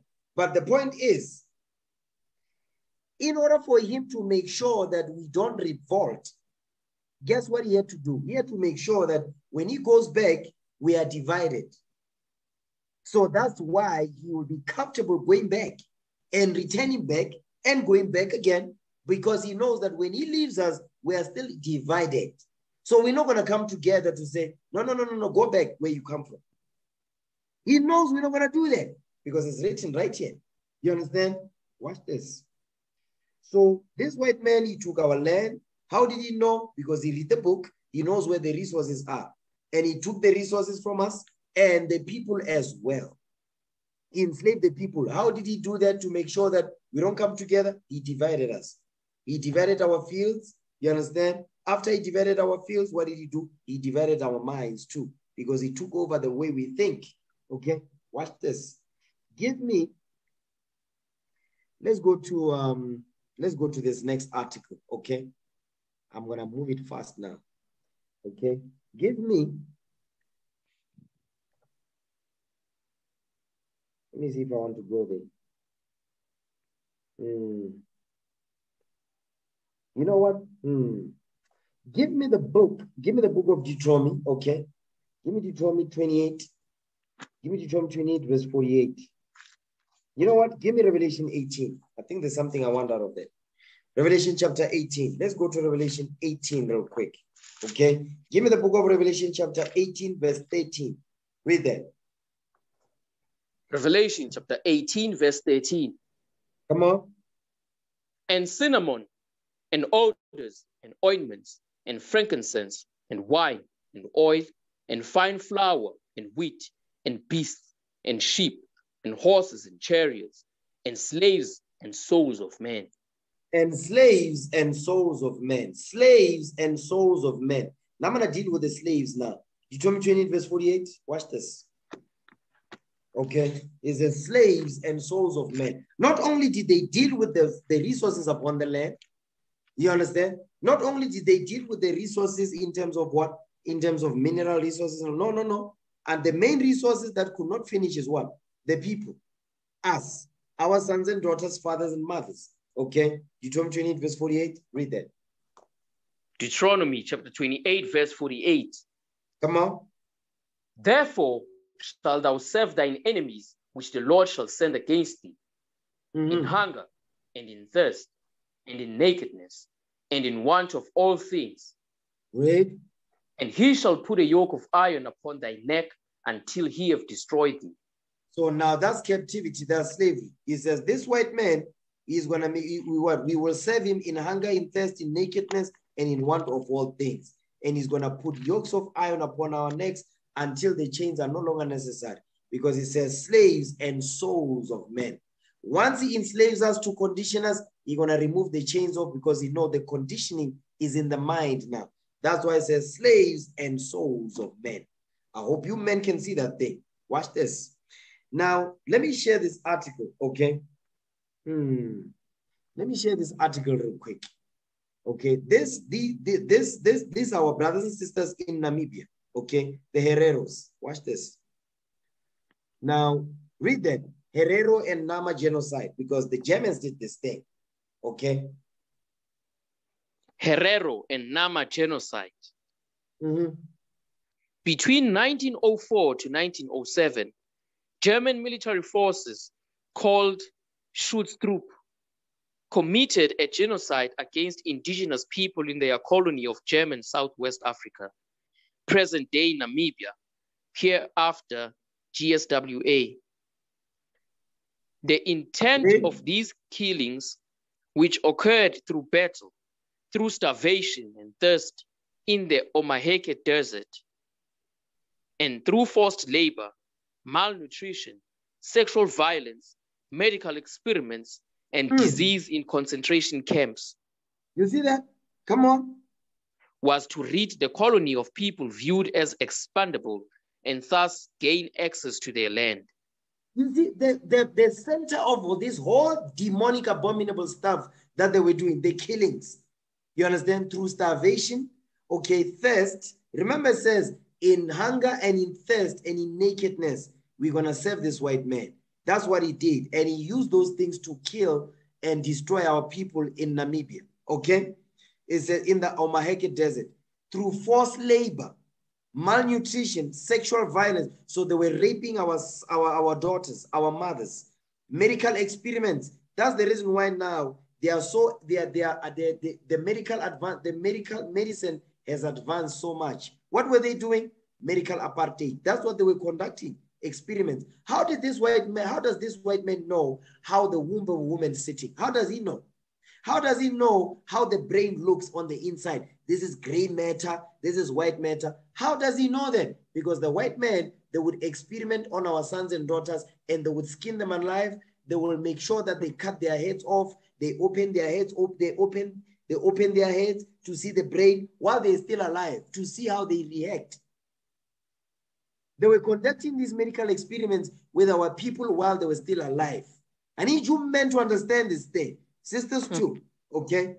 That's why they are so good in medicine. How do they know how to draw the structure of a womb? How do they know? How do they know how to draw the structure of a woman when they are pregnant? How do they know? On 6 months, the baby look like this. In 3 months, the baby look like this. In 2 months, the baby look like this. In 8 months, how do they know? Because back then, there were no sonars. There were no x-rays. So how did he know? Read that thing again. When it says the intent of these killings, read. The intent of these killings, which occurred through battle, through starvation and thirst in the Omaheke Desert, and through forced labor, malnutrition, sexual violence, medical experiments, and disease in concentration camps, was to rid the colony of people viewed as expandable and thus gain access to their land.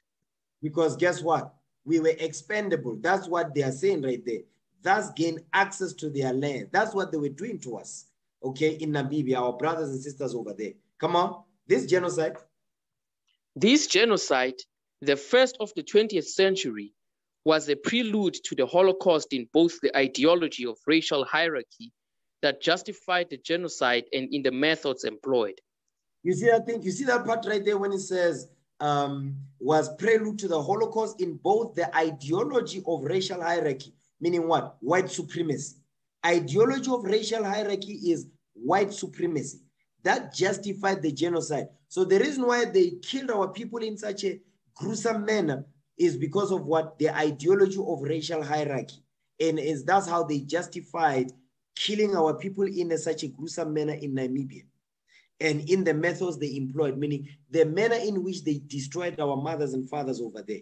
Go ahead. Such linkage between the two genocides has been termed the continuity thesis. Historians estimate that approximately 80,000 indigenous people were killed in the genocide. That's a lie. That's more than that. Okay. The proof of that, give me Daniel 9 verse 11 real quick. That's a lie. It's not 80,000 people. Because we are many, okay? There's no way that only 80,000 people were killed. That's a lie. Give me that in Daniel chapter 9, verse 11. Watch this. Come on. You know what? Verse 12. Let's get to verse 12.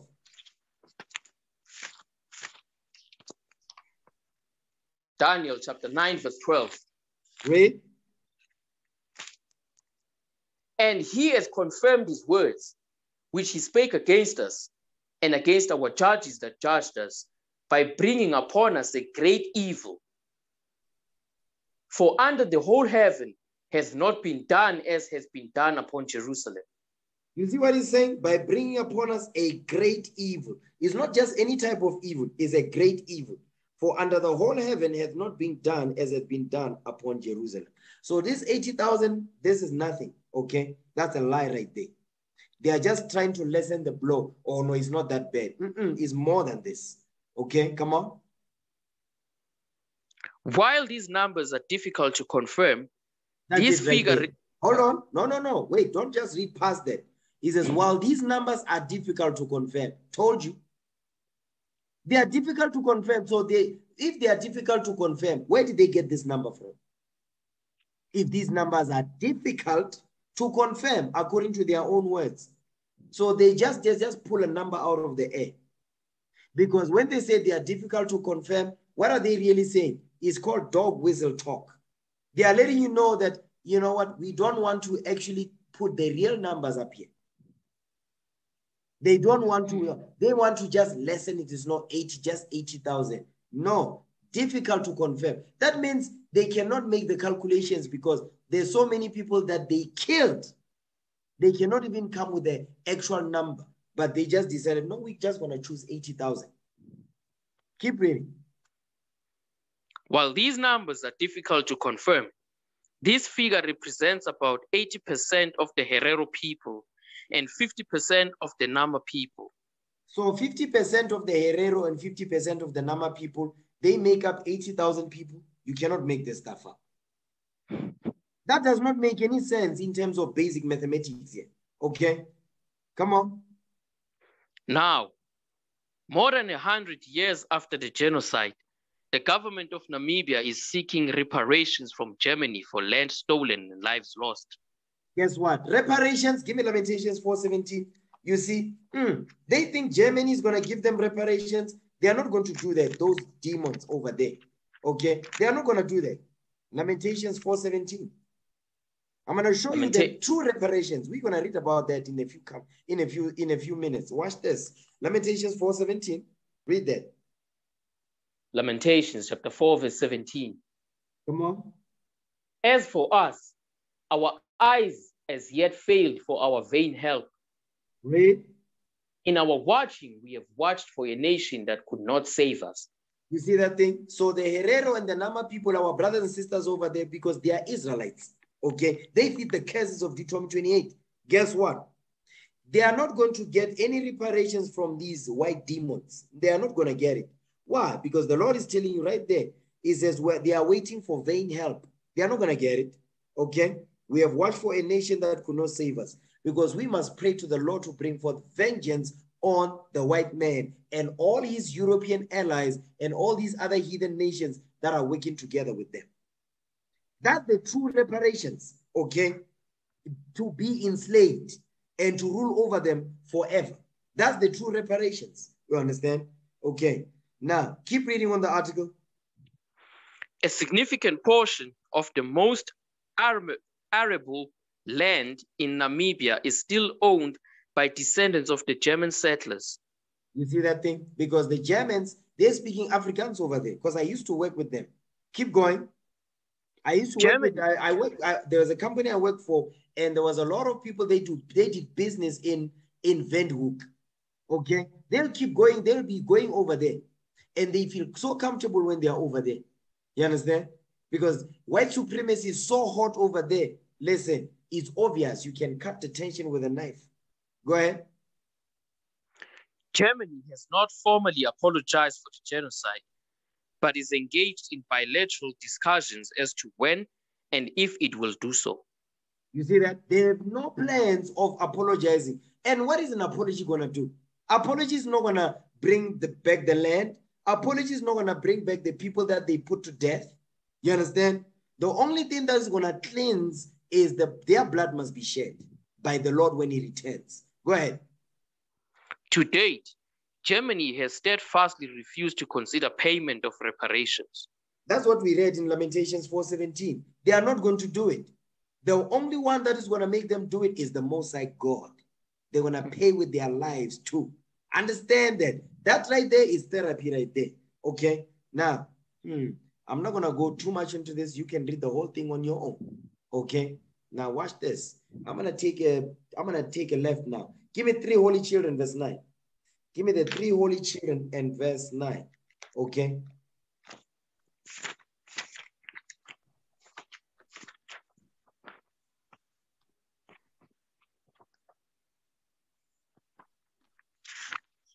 The 3 holy children, verse 9.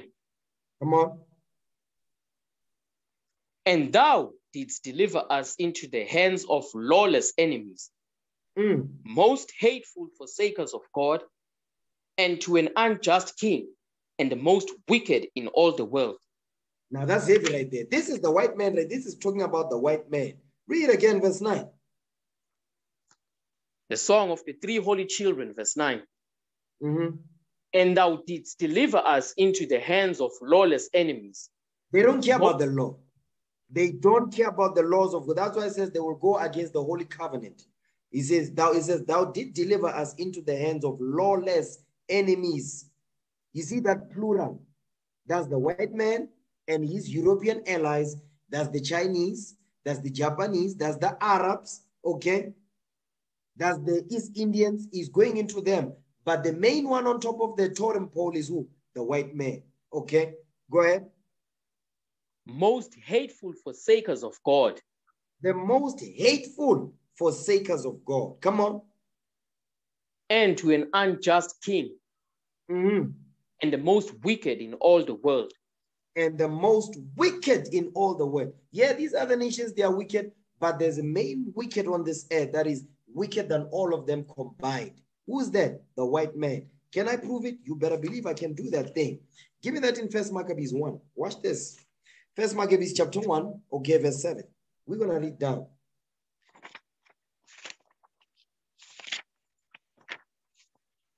First Maccabees chapter 1, verse 7. So Alexander reigned 12 years and then died. So Alexander, he ruled for 12 years and he dropped dead. Go ahead. And his servants bare rule everyone in his place. Read. And after his death, they all put crowns upon themselves. So did their sons after them many years. And evils were multiplied in the earth. You see what happens when the white man took over? It says evils were multiplied in the earth. So what is it letting you know? There was evil in the world, right? But when the white man took over in 336 BC, you understand, guess what? It says evils, they multiplied on this earth. That's why in the 3 holy children, it says the most wicked in all the world. Because the white man is the one that multiplied wickedness on this earth more than any other nation on this earth. That's what the Lord is telling you right there. Okay, so when you read the history, they'll be telling you, no, civilization started with the Greeks. That's a lie. Because when Alexander took over, who was ruling? The Persians. Persia and Media. You understand? The Persians, which came up last. But there was civilization. So what are they talking about when they say civilization came with the Greeks? That's a lie. Evils multiplied on the earth when the Greeks took over. So that's what they are trying to hide with that statement. Okay, watch this. Give me Habakkuk chapter 1 verse 4. Habakkuk chapter 1 verse 4. Read that.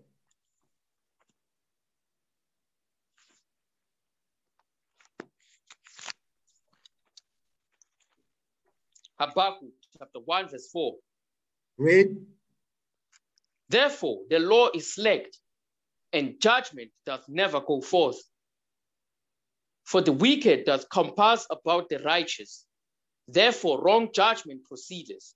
You see what the Bible is saying? It says, therefore, the law is slacked. So in this land, the law is slacked. That's why it says Germany, they are refusing to pay reparations to the Nama and the Herero in Namibia. They said they're not going to do that. That's why it says, therefore, the law is slacked and judgment doth never go forth. Meaning true and just judgment doesn't go forth. Why? For the wicked does compass about the righteous. therefore wrong judgment proceeded. You see that? Because the wicked is bearing rule, that's why now the earth is mourning right now because of that. Because just judgment does not go forth. The law works in their favor. When they kill, guess what? They get away with it because the law was written when we was in slavery to support them and their wickedness and to get away with wickedness. That's what we're reading here. Why am I bringing this out? Watch this. Let me share my screen. Therefore, the law is slacked. Okay? Before I share my screen, let me share the sound too. Okay? So we can understand. Why am I bringing this up? Watch this. Now, I'm going to play this video right now. Okay? He is first joined by the SACP's first Deputy General Secretary, Soli Mapaila. Good evening, Mr. Mapaila. Thanks very much for coming through. You know, in an insert we've been playing for most of today, we have Wallace's daughter saying, yes, he did what he did, but he's been in jail for nearly 25 years. Why can't you forgive him? Well, it's not... Now, this goes into Waluz, the guy that killed Chris Hani. Okay, he's Polish, so he's Amalek. So the people are saying, I think his daughter is saying, no, he must be forgiven. He's been 25 years into prison. Listen, you know how many of our brothers and sisters are in jail today for something they did not do, and they gotten life imprisonment? Now they want the public to feel sorry for this demon white man who killed one of our brothers during during the time of apartheid, Chris Hani. You understand? So they want this guy, because I think he applied for parole. He applied to be released. He says now he's changed his life. Now he went back to his Catholic roots. That's even worse. Okay? I'm gonna go over there.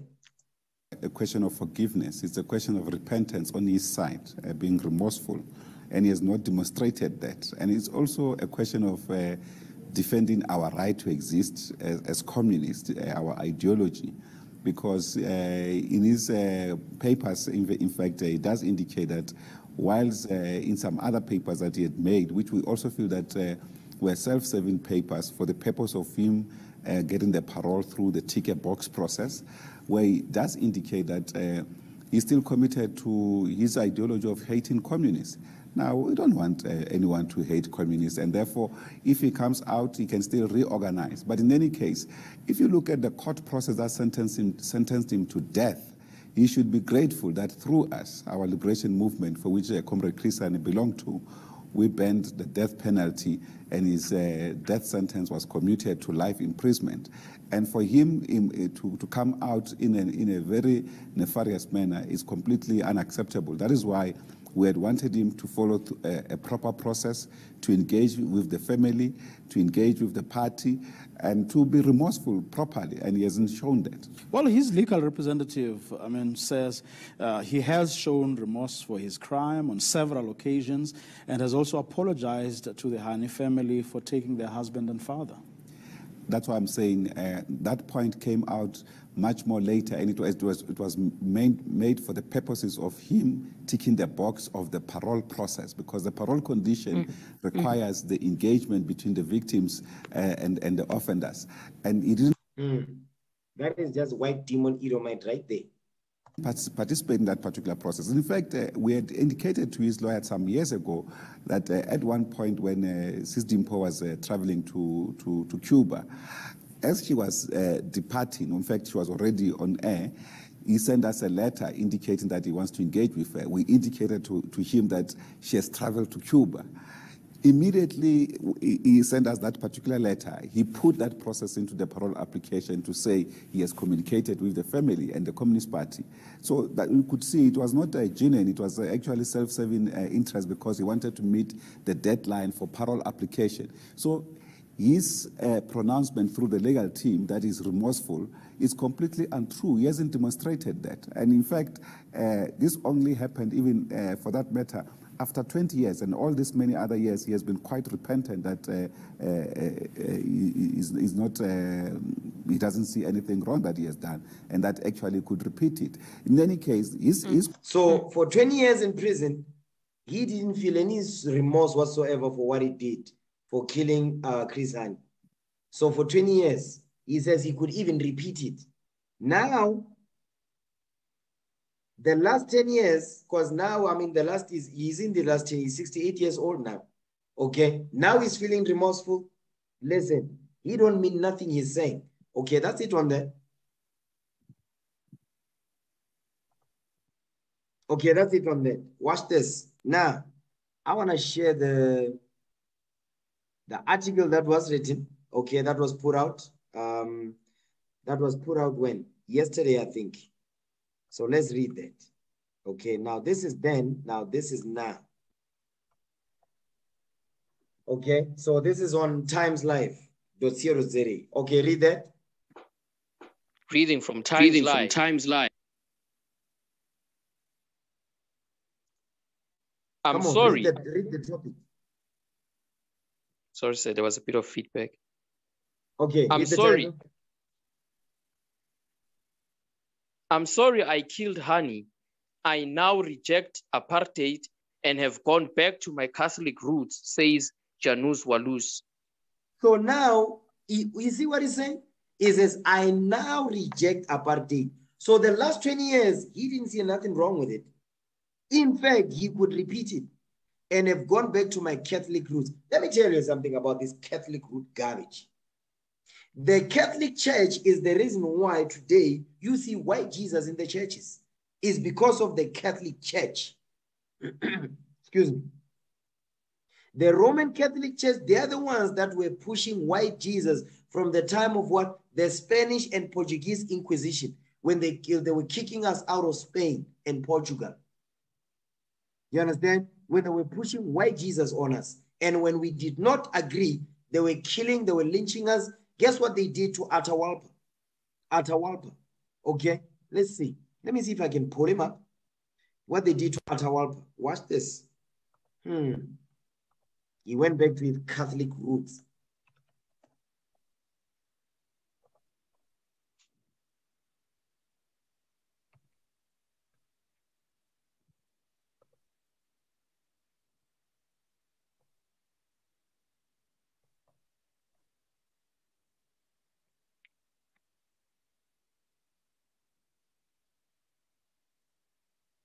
He was Atahualpa, just to catch you up, Atahualpa was the king of the Inca Empire.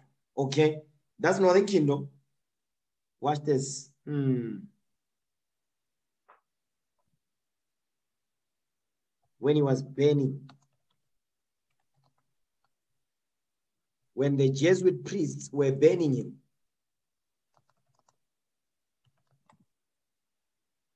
let me see if I can find pictures of Atahualpa where they were burning him, forcing him. Oh, that's it right there. Yes, that is it right there.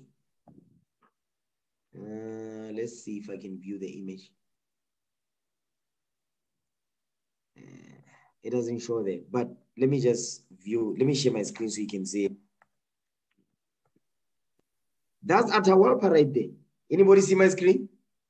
Yes, sir. Yes, that's Atahualpa. You see, he's got fringes and a border of blue. You see that? Right there. Yes, sir.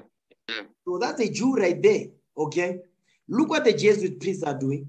They are holding the cross. They are forcing him to do what? To bow down to white Jesus. That's the Jesuit priest. You see, now he's going to be burned. They're going to burn him at the stake. Right there. That's what you are seeing here. They're going to set him on fire. Because why? He didn't bow down to white Jesus. Okay? That's what you are seeing right there. You see that? They are setting him on fire because he didn't want to bow down to white Jesus. That's Atahualpa right there. You understand? He was the king of the Inca Empire. This is Northern Kingdom right here. You understand? So when he says he's going back to his Catholic roots, listen.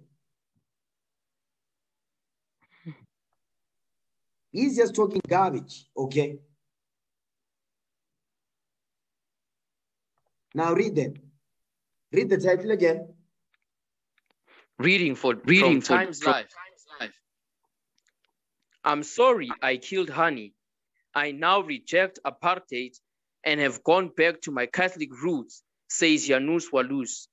You see that? So this Catholic roots that he's saying is going back to the Catholic priests, the Jesuit priests. They were setting our people on fire when we did not bow down to white Jesus. Okay? So he's not changing nothing. Okay? Read that. Polish immigrant. Polish immigrant Janusz Walus, who killed anti-apartheid activist Chris Hani, says he has turned over a new leaf, realizes that apartheid was wrong, and has grown closer to God during his almost 30-year incarceration. Lie. He's lying. He is lying. Give me that in the book of Psalms. I'm jumping ahead now. Give me the book of Psalms 58 real quick. He's lying. He's not telling the truth. You know what? Give me Psalms 52, 55 is 21. Psalms 55 is 21. He's not, listen, he says he's grown closer to God during his almost 30-year incarceration. Read that. Psalms 55 verse 21. Psalms chapter 55 verse 21.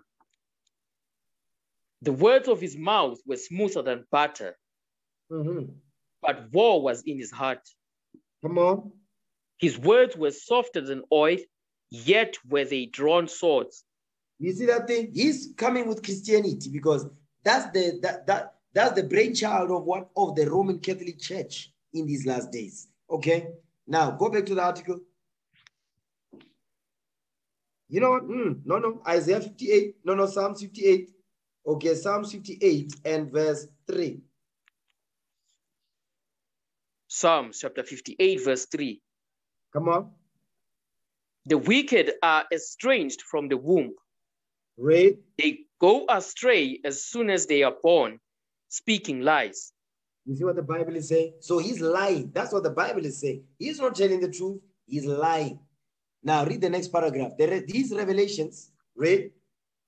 These revelations were listed in papers filed to the Constitutional Court earlier this year when he applied for the Apex Court to look into his last failed bid to get parole in March 2020, which had been denied by Justice Minister Ronald Lamola. All praises to the Most High. Keep going. Walus wants the Constitutional Court to set aside the Supreme Court of Appeal's decision to dismiss his leave to appeal against the High Court judgment that upheld the refusal of his parole. So now the Supreme Court refused. Now he's going to the Constitutional Court. Okay, keep going. Walus's legal team shared the papers after last week's affirmation by the Court that it would hear the matter in February 2022. Come on. In a lengthy affidavit. In a lengthy affidavit, Walus detailed how since his incarceration in October 2003, he was a reformed man who has over the years tried numerous times to convey his apology to Hani's widow, Dimpo, and his children. Limpo and his children. So he wants to apologize. No, he must serve his sentence. Okay? For the crime he committed. Okay? Go ahead. I have already, in the application papers, apologized for the crime that I had committed. I have apologized to the Hani family, and I have done everything that I could to show remorse and to communicate my apology to the Hani family. So what is apology? What is an apology going to do? Apology is not going to change what he did. Okay? He killed Chris Hani, he must pay for that. Okay? That's just judgment. But he wants to get out of that. He wants to walk away scot-free. He wants his prison sentence to be cut. Okay? Why? Guess what? You're going to see some things that will disturb you. Okay? Because I was reading this article. There's some things in here that will disturb you. Watch this. Read that. I have great remorse in respect. Read that. I have great remorse in respect of what I have done. I realized today that it was completely unacceptable. So he's only realizing today that what he did. I mean, how do you realize today in 2020, 2021, you realize that when you kill somebody, that was wrong. You realize how many years later? You realize that that was wrong. You realize how many years later that apartheid was wrong? Come on. Read that. Ever since my incarceration. Ever since my incarceration, I have returned to my Roman Catholic faith, which has helped me fully understand my wrongdoings. So hold on a second. So when he killed Chris Hani, he didn't know what he was doing. He didn't know that what he was doing was wrong. But ever since he returned back to this demonic, abominable church called the Roman Catholic Church, the Roman Catholic of demons, he says, help me fully to understand his wrongdoings. Hold on. How come they don't take down the white Jesus image? It's still up. So they don't see their wrongdoings. Obviously, the Roman Catholic Church don't teach that. Read. I have accepted the new South Africa, its constitution and its constitutional dispensation, Walus said. Lie. Go ahead.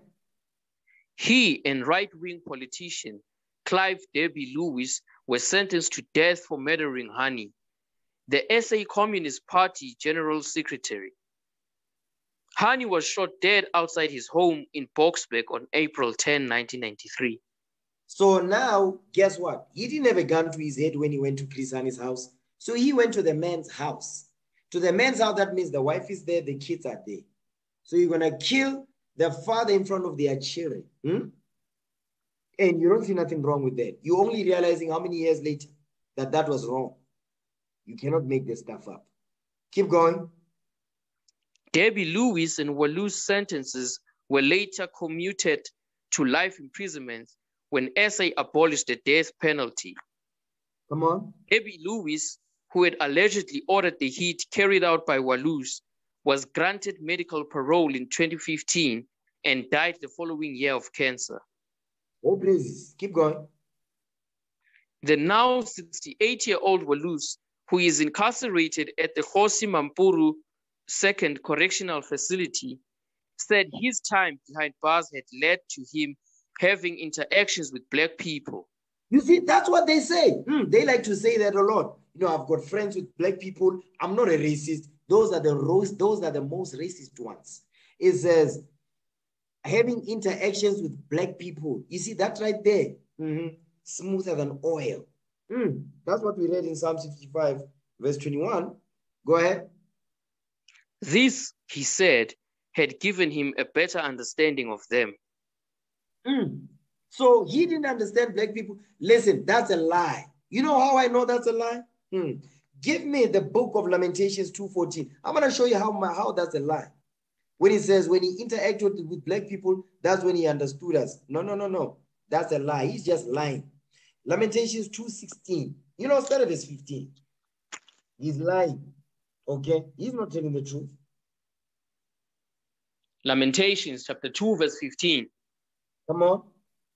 All that pass by clap their hands at thee. They hiss and wag their head at the daughter of Jerusalem, saying, is this the city that men call the perfection of beauty, the joy of the whole earth? How would they say that if they don't know anything about us? So he's a lie. He's lying. Keep going. Verse 16. Watch this. All thine enemies have opened their mouths against thee. They hiss and gnash their teeth. They say, we have swallowed her up. Certainly, this is the day that we looked for. We have found and we have seen it.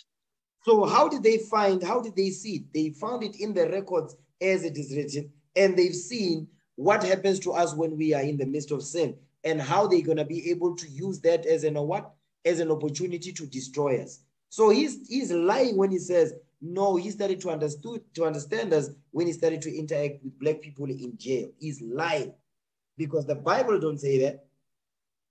Okay, come on. I have had lots of interaction with many different persons of different races in prison. And I have come to realize that apartheid was wrong and that all persons are born equal, and I reject racism in any form, Walus said. He's a liar. He's saying he's going back to his Roman Catholic roots. Roman Catholic Church pushes white supremacy because they are still pushing white Jesus. And all these churches, all these denominations that you see on this earth, guess what? The mother of them all is the Roman Catholic Church. So he's lying what he's saying. Go ahead.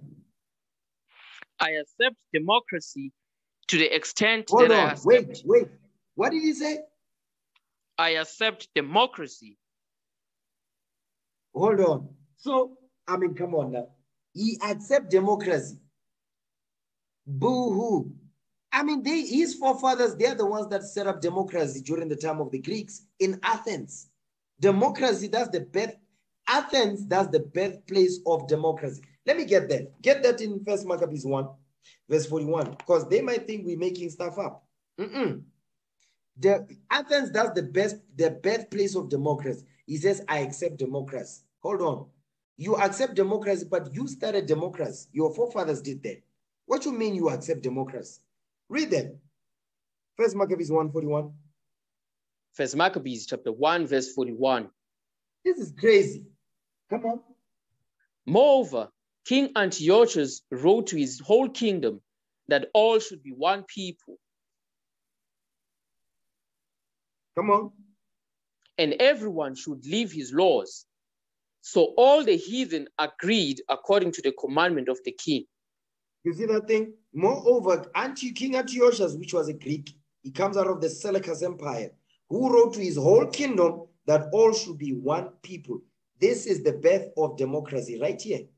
That everyone should leave his laws, so all the heathen agreed according to the commandment of the king. So this was a commandment of the king to institute democracy.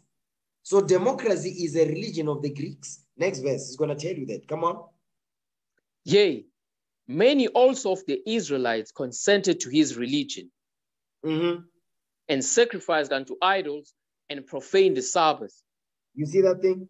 So our forefathers, they followed after the religion of the Greeks also. They started to sacrifice unto other idols and to profane the Sabbath. But democracy was a commandment that was given by King Antiochus and is a religion of the Greeks. Okay? Now, read that part. Read that part. I have what? I accept democracy. Read that. I accept democracy to the extent that I accept that a party which was voted for by the majority of the people should govern, and that the ANC is the governing party because of that reason, he added. So he's lying on that. But I want to show you this. This is something that will really turn your stomach. Read this part right here. If I do not succeed with this application, it appears that I will be incarcerated forever, which is an unjust, inhumane, and cruel punishment.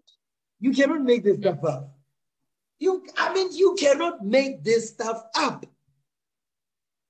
Could you read that thing again? Okay, because this is what he's saying on quote.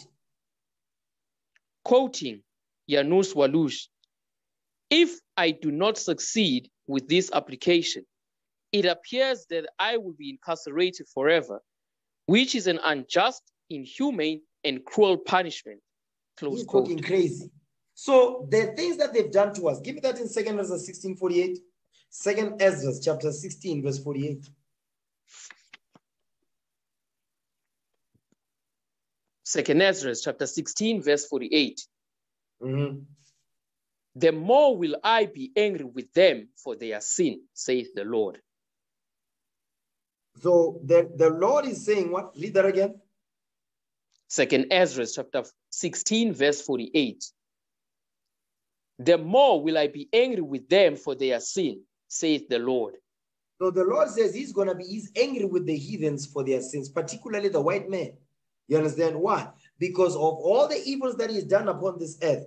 Get that in second again, the three holy children, verse 9 again. Read that.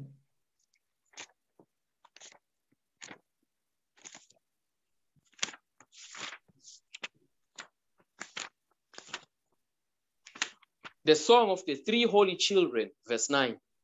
Come on. And thou didst deliver us into the hands of lawless enemies, most hateful forsakers of God, and to an unjust king, and the most wicked in all the world. So how can he say the punishment which is meet? The punishment is meet. In fact, it's not even meet. You understand? It's not enough for what is done. But the point is, he says when he is now going back to his Catholic roots, but the Bible is telling you, it says what? It says, thou didst deliver us into the hands of lawless enemies, most hateful forsakers of God, to an unjust king and the most wicked in all the world. He's the one, he's got the nerve to say, because he's going to be incarcerated forever, this punishment is unjust, inhumane, and cruel punishment. What about when he pulled the trigger and killed our forefather Chris Hunt? Was that inhumane? Was that not inhumane? Was that not cruel? You understand? Was not that unjust? When he left a wife, okay, and children without a father. You know, when I read this, when I saw this, listen, this thing turned me sick to my stomach. Okay, watch this. Okay, that's it on that. That's it on that. Now, give me from there, give me Sirach 36 verse 1 now. Okay, Sirach 36 verse 1. He's the last person to be saying such things. Okay, read that. Ecclesiasticus chapter 36 verse 1. Come on. Have mercy upon us, O Lord God of all, and behold us. Read. And send thy fear upon all the nations that seek not after thee. Come on, because the nations don't seek after the Lord. Read. Lift up thy hand against the strange nations, and let them see thy power. That's the prayer of vengeance right there. We must pray for vengeance, brothers and sisters. Pray for vengeance. Okay, come on. As thou wast sanctified in us before them, so be thou magnified among them before us. Read. And let them know thee, as we have known thee, that there is no God but only thou, O God. Because that's the only way where they will acknowledge that the Most High God is the only God on this earth. Read. Show new signs and make other strange wonders. Glorify thy hand and thy right arm, that they may set forth thy wondrous works. Come on. Raise up indignation and pour out wrath. Take away the adversary and destroy the enemy. That's the prayer of vengeance right there. Read that again, verse 7. Come on. Ecclesiasticus chapter 36, verse 7. Read. Raise up indignation and pour out wrath. Take away the adversary and destroy the enemy. That's the prayer. It says, raise up indignation upon these heathens that don't know the Lord. It says, and pour out wrath, meaning anger. Take away the adversary and destroy the enemy. That's the righteous prayer of vengeance right there. Verse 9. Jump down to verse 9. Come on. Ecclesiasticus chapter 36, verse 9. Read. Let him that escapeth be consumed by the rage of the fire, and let them perish that oppress the people. You see what the Bible is saying? So if it says, let him that escapeth be consumed by the rage of the fire, that's nuclear fire. Okay? Let them perish that oppress the people. The white man is oppressing us. The Lord says we must pray that he perish on this earth. Vengeance. Read. Smite in sunder the heads of the rulers of the heathen that say. That's the white man. The heads of the rulers of the heathen is the white man. Go ahead. That say, there is none other but we. You see that thing? So who's saying that? The white man is the only one that is saying that there is none other but him. He's the one that says he's God and he's worshipped in all the churches. Okay? Now watch this. Give me Revelation 18. Okay? Revelation 18 verse 8. We must pray for vengeance, brothers and sisters. Okay? You must shake off that Christian spirit. Okay? That spirit of Christianity. Read that. Revelation chapter 14 verse 8. Read that. Revelation chapter 14 verse 8. And there followed another angel saying, Babylon is fallen, that great city, because she made all nations drink of the wine of the wrath of her fornication. Because America is in bed with all these nations and they are benefiting from America's riches, which America steals from the continent of Africa and leaving us impoverished, you understand, and in a desolate estate. Jump down to verse 10, come on. Verse 10, the same shall drink of the wine of the wrath of God, which is poured out without mixture into the cup of his indignation. And he shall be tormented with fire and brimstone in the presence of the holy angels and in the presence of the Lamb. Now that's heavy right there. Read verse 10 again. Read verse 9. Read 9 and 10 together. Revelation chapter 14, verse 9. And the third angel followed them, saying with a loud voice, if any man worship the beast and his image. The beast is the white man. Okay, the beast, that's the white man, that's America. And his image, meaning the white image of Jesus, come on. And receive his mark in his forehead or in his hand. So the mark is going into sin. Give me Job 10:14 real quick. And receive his mark in his forehead or in his hand. The mark is sin, is going into sin. Job 10 verse 14. Watch this. Job chapter 10 verse 14. If I sin, then thou markest me. What did he say? If I sin, then thou markest me. If I sin, then thou markest me. Come on. And thou wilt not acquit me from mine iniquity. So the mark of the beast is sin, philosophies, politics. You understand? Go back to where it was homosexuality. All nations can be saved. That's the mark of the beast, sin. Blasphemy against the word of God. Go back to where it was at now. Revelation 14, read verse 10 now. Revelation chapter 14, verse 10. The same shall drink of the wine of the wrath of God, which is poured out without mixture into the cup of his indignation. And he shall be tormented with fire and brimstone in the presence of the holy angels and in the presence of the Lamb. So what we're reading here is the judgment and the punishment for worshiping the image of the beast, the worshiping the white image of Jesus, and the philosophy and the philosophy that comes with it, which is Christianity. Okay, watch this. Give me that in Psalm 75 verse 8. Psalm 75 and verse 8. He says what? He says that part right there says, and the same shall drink of the wine of the wrath of God, which is poured out without mixture. So when something is poured out and is not mixed with something else, you know, you ever said, you ever drink this concentrated juice? It's concentrated. You need to mix it with water to dilute it. But this wrath right here, this wine that is poured out without mixture, you don't need to mix it with nothing. You must get it raw in its purest form. Okay? Psalm 78 to 75 verse 8. Read that. Psalms chapter 75 verse 8. Come on. For in the hand of the Lord there is a cup, and the wine is red. It is full of mixture, and he poureth out of the same. Come on.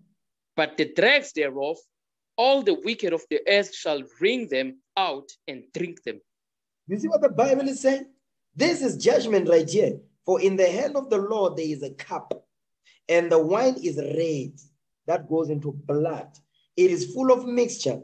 He poured out of the same, meaning of the same cup that is red, but the dregs thereof, all the wicked of the earth shall wring them out and drink them. Meaning what? They're going to drink the full cup and the dregs that are left at the bottom of the cup.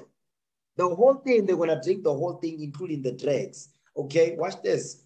Give me that in Lamentations 4:21 real quick. Okay.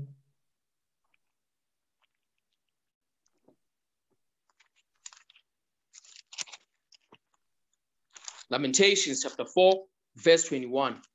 Read. Rejoice and be glad, O daughter of Edom. Talk about the head of the heathen. The head of the heathen, that's Edom, Idumea, America, Babylon the Great. Go ahead. That dwellest in the land of Uz. The cup also shall pass through unto thee. Come on. Thou shalt be drunken and shall make thyself naked. You see what the Lord is saying? He says they have to drink of the cup of the wrath of the Lord that is poured out without mixture. Go ahead. The punishment of thine iniquity is accomplished, O daughter of Zion. Come on. He will no more carry thee away into captivity. He will visit thine iniquity, O daughter of Edom. He will discover thy sins. So the Lord is saying no more captivity when Esau is brought down. No more captivity. Meaning what? The same cup that we drank out of, Esau, Edom, the white man must drink out of the same cup because they must get judgment for what they've done to us. Vengeance. Okay? That's the true reparations from the Most High. Give me that in Isaiah 51. Okay? Isaiah chapter 51, verse 23. Read that. Isaiah chapter 51, verse 23. Come on. But I will put it into the hand of them that afflict thee, which have said to thy soul, bow down, that we may go over. And thou hast laid thy body as the ground, and as the street to them that went over. So the Lord is saying the same cup that we drank out of, including the dregs, is as Edom is going to drink in out of the same cup. Jump up to verse 22. Read that so we get it. Isaiah chapter 51, verse 22. Come on. Thus saith the Lord, thus saith thy Lord, the Lord, and thy God that pleadeth the cause of his people. Behold, I have taken out of thine hand the cup of trembling, even the dregs of the cup of my fury. Thou shalt no more drink it again. The Lord is promising us is that we're not going to drink the cup of the wrath of the Lord. We're never going to drink it again. No more captivity. Because the Lord is going to what? He's going to plead the cause of his people. He's going to bring forth vengeance on the head of the heathen, which is the white man and all his European allies. The Lord says, I'm going to judge them. Okay? The Most High God, he will deliver on his promises, like we read earlier on at the beginning of the class in 2 Ezra 15, verse 1 down. Okay? Watch this. Now, give me the book of Luke chapter 18, verse 1. Because Christ commanded us that we must pray for vengeance against our enemies. We must do that thing. Every day when you send up your prayers, you must pray for the Lord to bring forth vengeance against those that are oppressing us. Read what you got. Luke 18, verse 1. Come on. Luke chapter 18, verse 1. Read. And he spake a parable unto them to this end, that men ought always to pray and not to faint. So pray always and don't faint. Come on. Saying, there was in a city a judge which feared not God, neither regarded men. No, that's talking about himself. Come on. And there was a widow in that city, and she came unto him, saying, avenge me of mine adversary. So the widow is making reference to us, the 12 tribes of Israel. We are the widow, okay? We are saying, it says what? It says, and there was a widow in that city, and she came unto me, saying, avenge me of mine adversary. Go ahead. And he would not for a while, but afterward he said within himself, though I fear not God, nor regard men. Come on. Yet because this widow troubleth me, I will avenge her, lest by her continual coming she weary me. So you see, that's what the Lord wants. He says, yes, because this widow troubleth me. The Lord says we must trouble him day and night. You understand? I will avenge her, lest by her continual coming she weary me. Meaning what? She's exhausting me by what? By crying unto me to avenge them of their enemies. Read. And the Lord said, hear what the unjust judge saith. And shall not God avenge his own elect, which cry day and night unto him, though he bear long with them? Read. I tell you that he will avenge them speedily. Read. Nevertheless, when the Son of Man cometh, shall he find faith on the earth? Because people don't believe that only Christ is only coming to deliver his people, the 12 tribes of Israel. They don't believe that. That's why it says, yea, he says, I will avenge him speedily. Nevertheless, when the Son of Man cometh, shall he find faith on the earth? Our people don't believe that Christ is only coming to deliver us. Watch this. Give me the book of Psalms, chapter 35, verse 1. Psalms 35 and verse 1.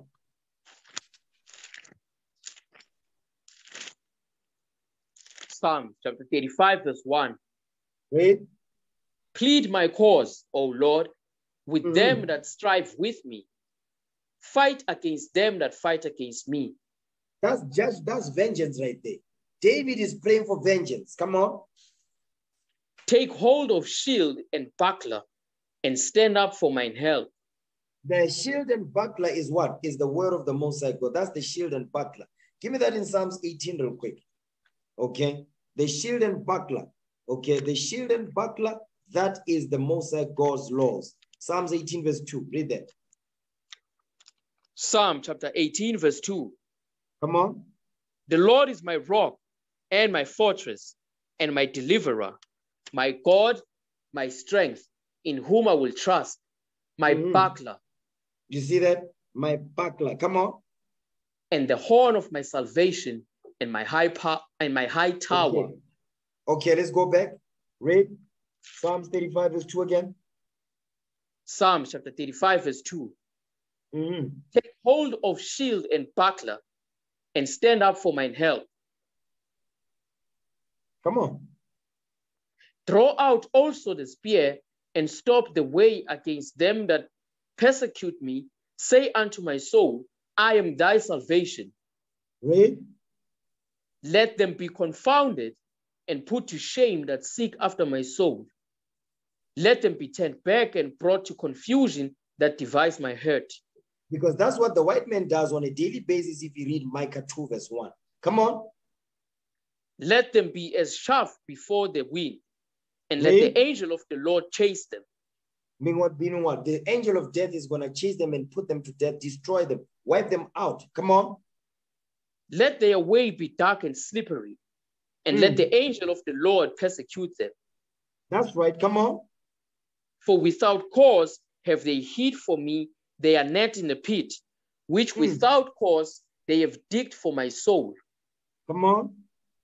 Let destruction come upon him at unawares, and let his net that he hath hid catch himself.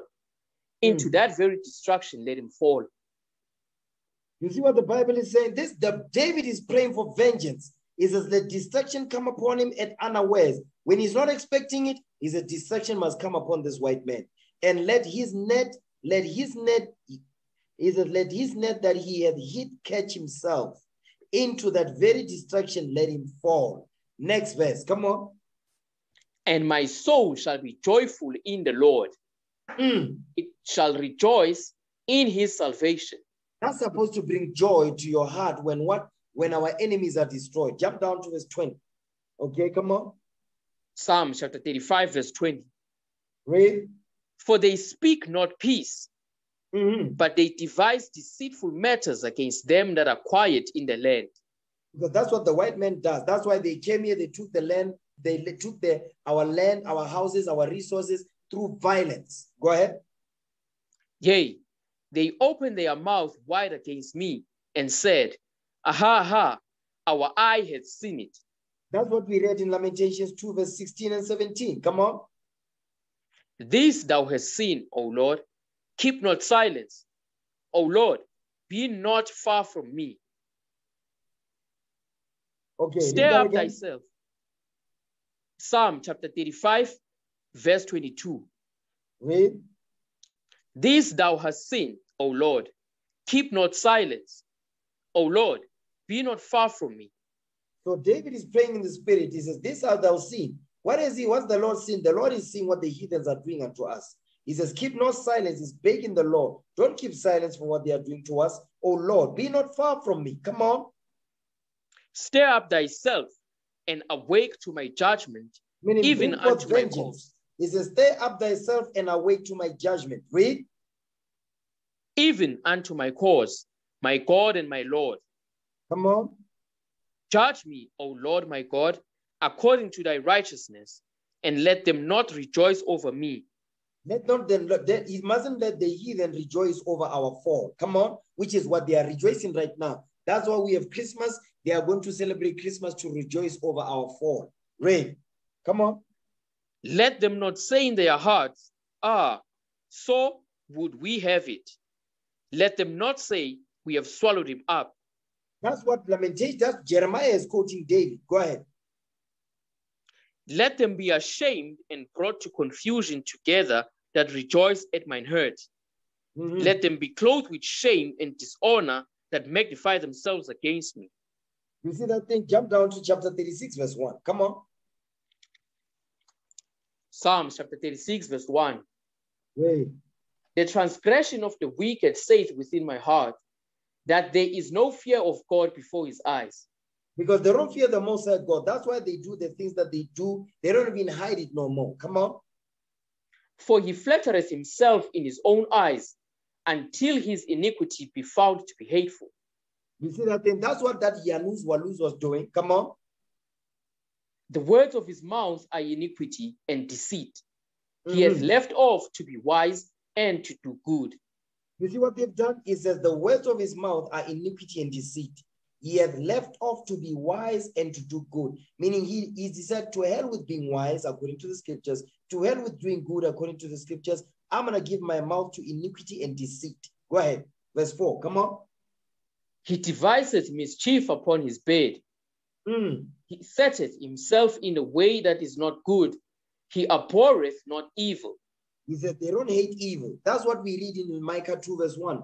Give me the book of Psalms 50 verse 21 now. Come on. Psalms chapter 50 verse 21. Great. These things hast thou done, and I kept silence. Thou thoughtest that I was altogether such an one as thyself, but I will reprove thee and set them in order before thine eyes.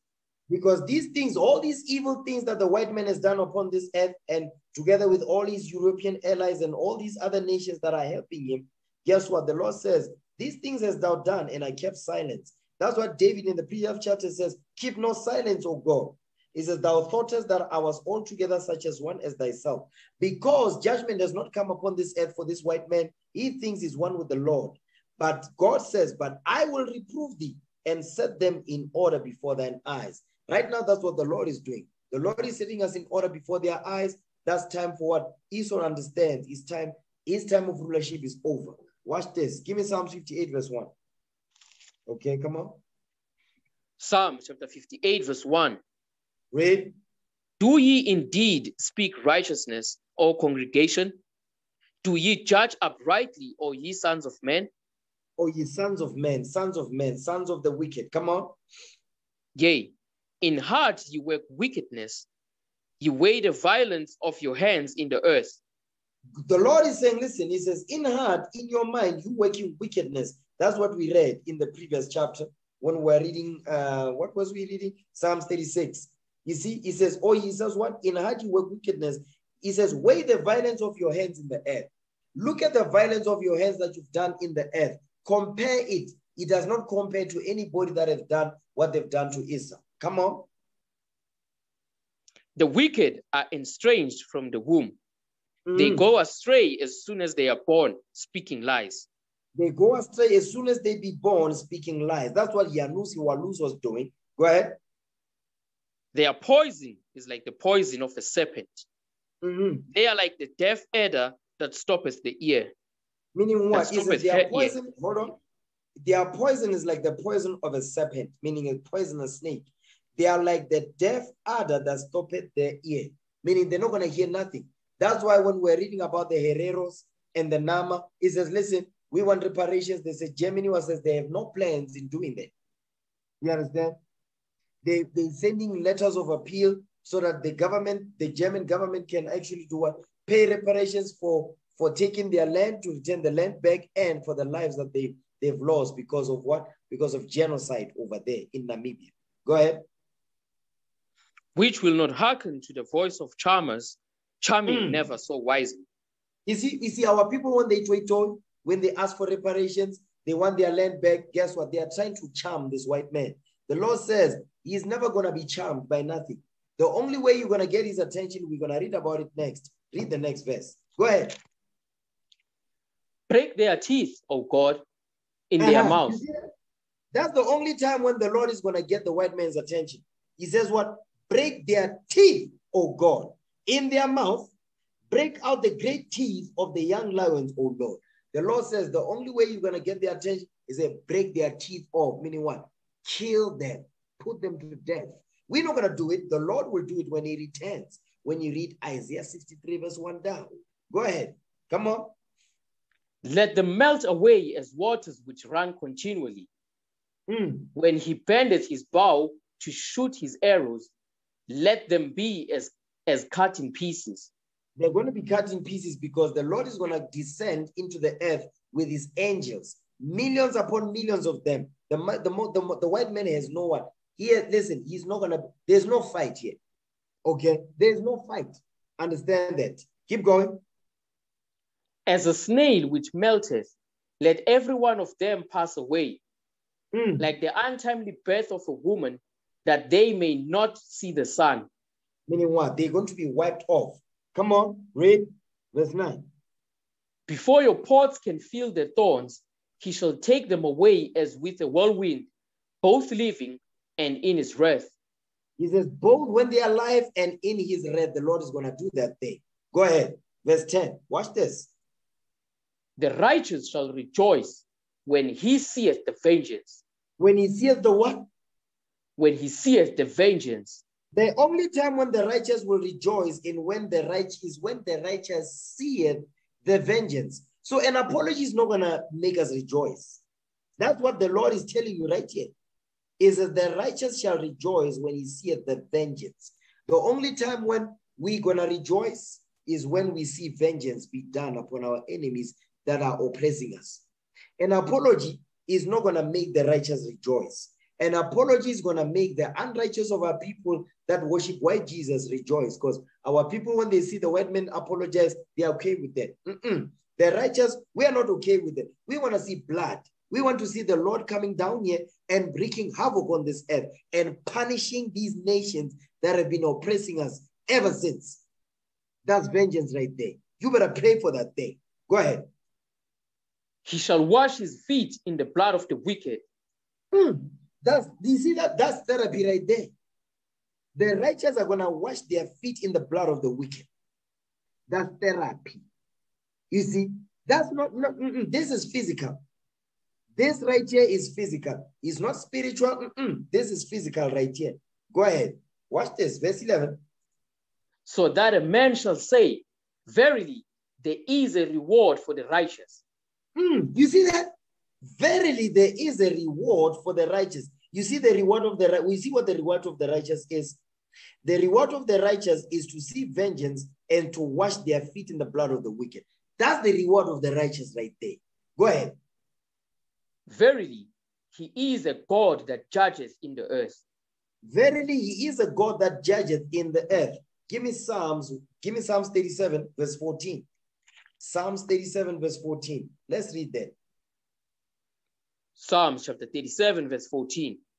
The wicked have drawn out the sword and have bent their bow to cast down the poor and needy and to slay such as be of upright conversation. You see that thing? They just, listen, they always want to accuse us of every little thing that we do. That's why they are always watching us. That's why they want to see what we are doing when we are in the house. They want to know. Mark Zuckerberg is all over your phone. Mark Zuckerberg is traveling with you because you go Facebook or go WhatsApp. Okay? Jack Dorsey is traveling with you or go Twitter. You can't help yourself. You understand? Keep going. Their sword shall enter into their own heart, and their bows shall be broken. God says their bows are going to be broken. These missiles that they're going to launch, listen, they are going to be broken by the millions of angels that are going to enter into this earth, the day of vengeance. Go ahead. A little that a righteous man hath is better than the riches of many wicked. Because guess what? Because the wicked, listen, this white man is rich. He's filthy, filthy rich. But on that day, that man is not going to deliver him on that day. Go ahead. For the arms of the wicked shall be broken. Oh, but the Lord, come on. But the Lord upholdeth the righteous. He says the arms of the wicked are going to be broken. That's why it says, break their teeth, O God, in their mouth. Jump down to verse 19. Come on. Psalms chapter 37, verse 19. Read. They shall not be ashamed in the evil time, and in the days of famine they shall be satisfied. You see what he's saying? He says they shall not be ashamed in the evil time, and in the days of famine they shall be satisfied. Watch this. This could talk about the righteous. Read verse 20. Come on. But the wicked shall perish, And the enemies of the Lord shall be as the fat of lambs. Because guess what? What's going to happen? The Lord has a sacrifice in Bozrah. Give me that in Isaiah 63. We're coming back here. Okay. Isaiah 63 verse 1. Because he is telling you, he says, but the wicked shall perish, and the enemies of the Lord shall be as the fat of lambs. They shall consume. Into smoke shall they consume away. Read what you got. Isaiah 63 verse 1. Watch this. Isaiah chapter 63 verse 1. Who is this that cometh from Edom with dyed garments from Bozrah? Come on. This that is glorious in his apparel, traveling in the greatness of his strength. I that speak in righteousness, mighty to save. Come on, this is Christ now. Come on. Wherefore art thou red in thine apparel, and thy garments like him that treadeth in the wine fat? The wine fat is making reference to what the people, Edom, that is going to what the Lord is going to trot them down, like somebody that is dipping their feet in wine press, creating wine. Go ahead. I have trodden the wine press alone, and of the people there was none with me. Come on. For I will tread them in mine anger, and trample them in my fury. And their blood shall be sprinkled upon my garments, and I will stain all my raiment. And I will stain all my raiment. That's why it says, is what? He says what? It's as if he dipped in blood. He says what? Let's get that in Revelation 19, so I don't butcher it. Okay? Revelation chapter 19. Verse 13. Read that. Revelation chapter 19, verse 13. And he was clothed with a vesture dipped in blood. And his name is called the Word of God. You see that thing? He says he was clothed with a vesture dipped in blood. It was the way he was stained with the blood. It's as if he dipped it in blood. That's how much killing the Lord is going to do when he returns on this earth. Go back to Isaiah 63 now. Read verse 4. Isaiah chapter 63, verse 4.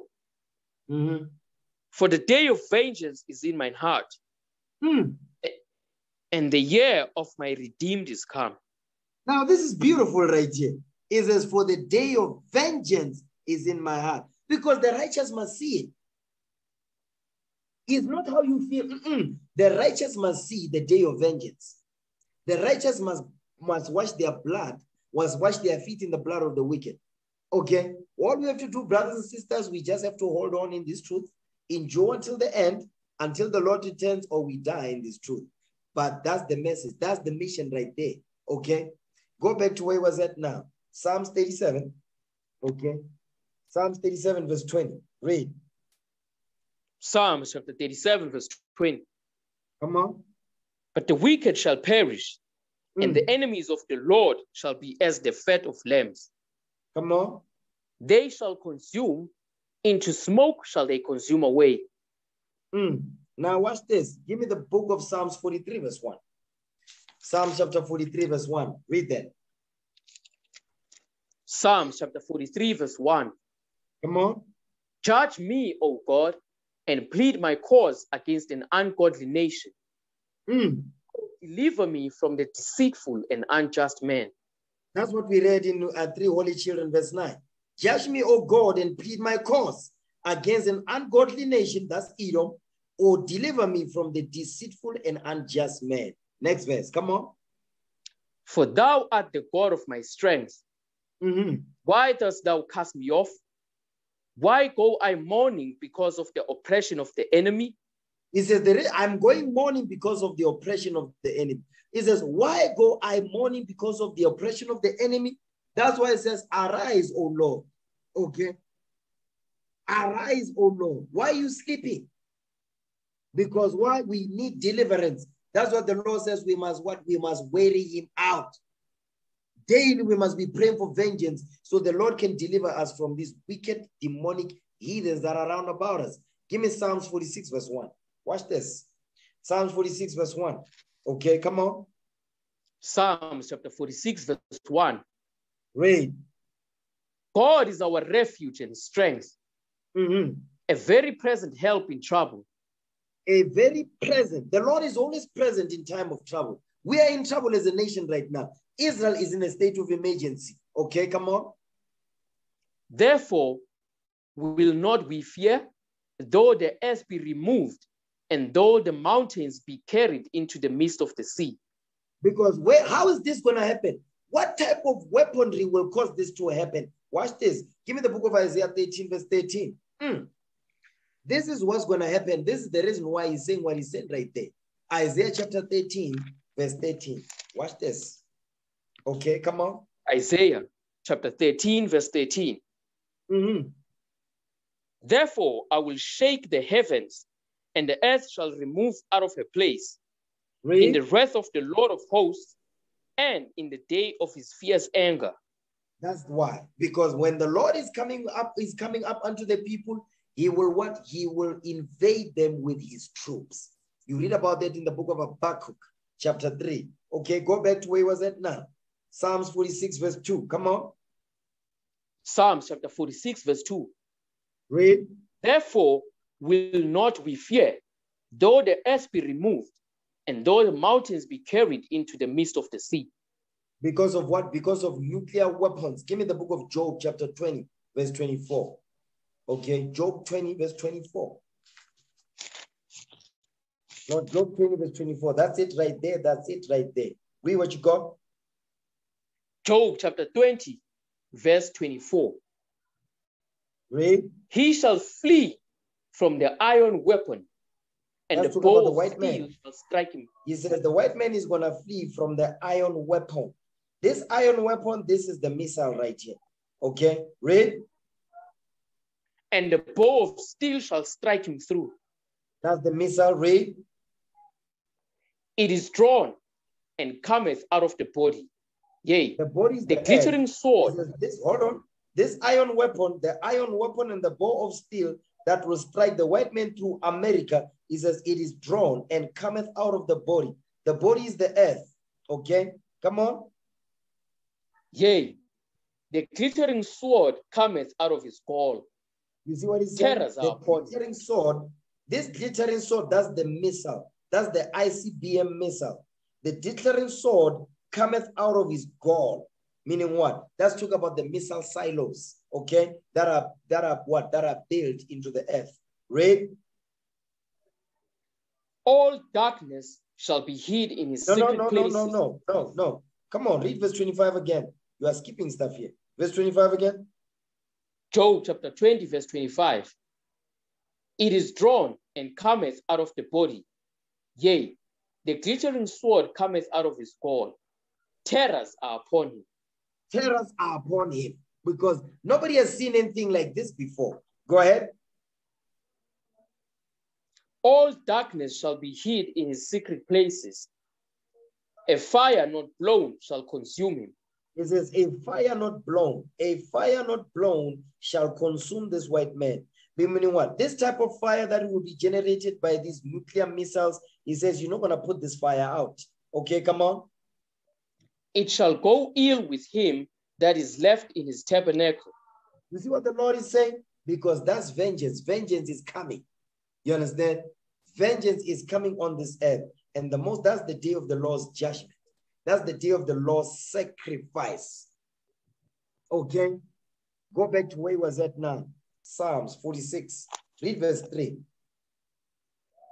Psalms chapter 46, verse 3. Though the waters thereof roar and be troubled, though the mountains shake with the swelling thereof, Selah. Because guess what? On this day, every bit of God's creation, they're going to know that the Lord is in the earth on that day. Come on. There is a river, the streams whereof shall make glad the city of God, the holy place of the tabernacles of the Most High. That's the Jordan River right there. Go ahead. God is in the midst of her. She shall not be moved. Come on. God shall help her, and that right early. The Lord is going to deliver Israel. That's what he said right there. The Lord will deliver Israel. And when the Lord is delivering Israel, our enemies are going to be put down. Go ahead. The heathen raged. The kingdoms were moved. He uttered his voice. The earth melted. That's some heavy stuff right there. You can read about that in 2 Ezra chapter 13. Go ahead. The Lord of hosts is with us. The God of Jacob. The Lord of hosts is with us.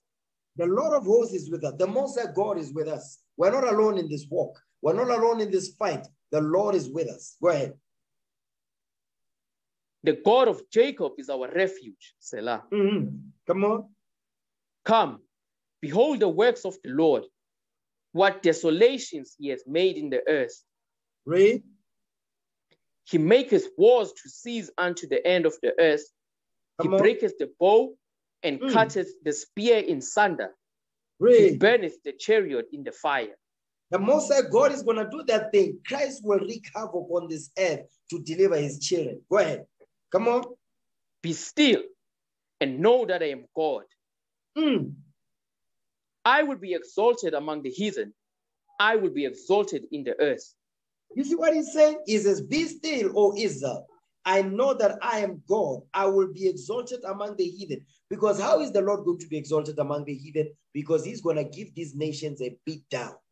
That's how he's going to be exalted among them, because he's going to give these nations a beat down. Fire and brimstone. There's going to be hell on earth on this day. Okay? Read again. Psalms chapter 46, verse 10. Come on. Be still and know that I am God. I will be exalted among the heathen. I will be exalted in the earth. Come on.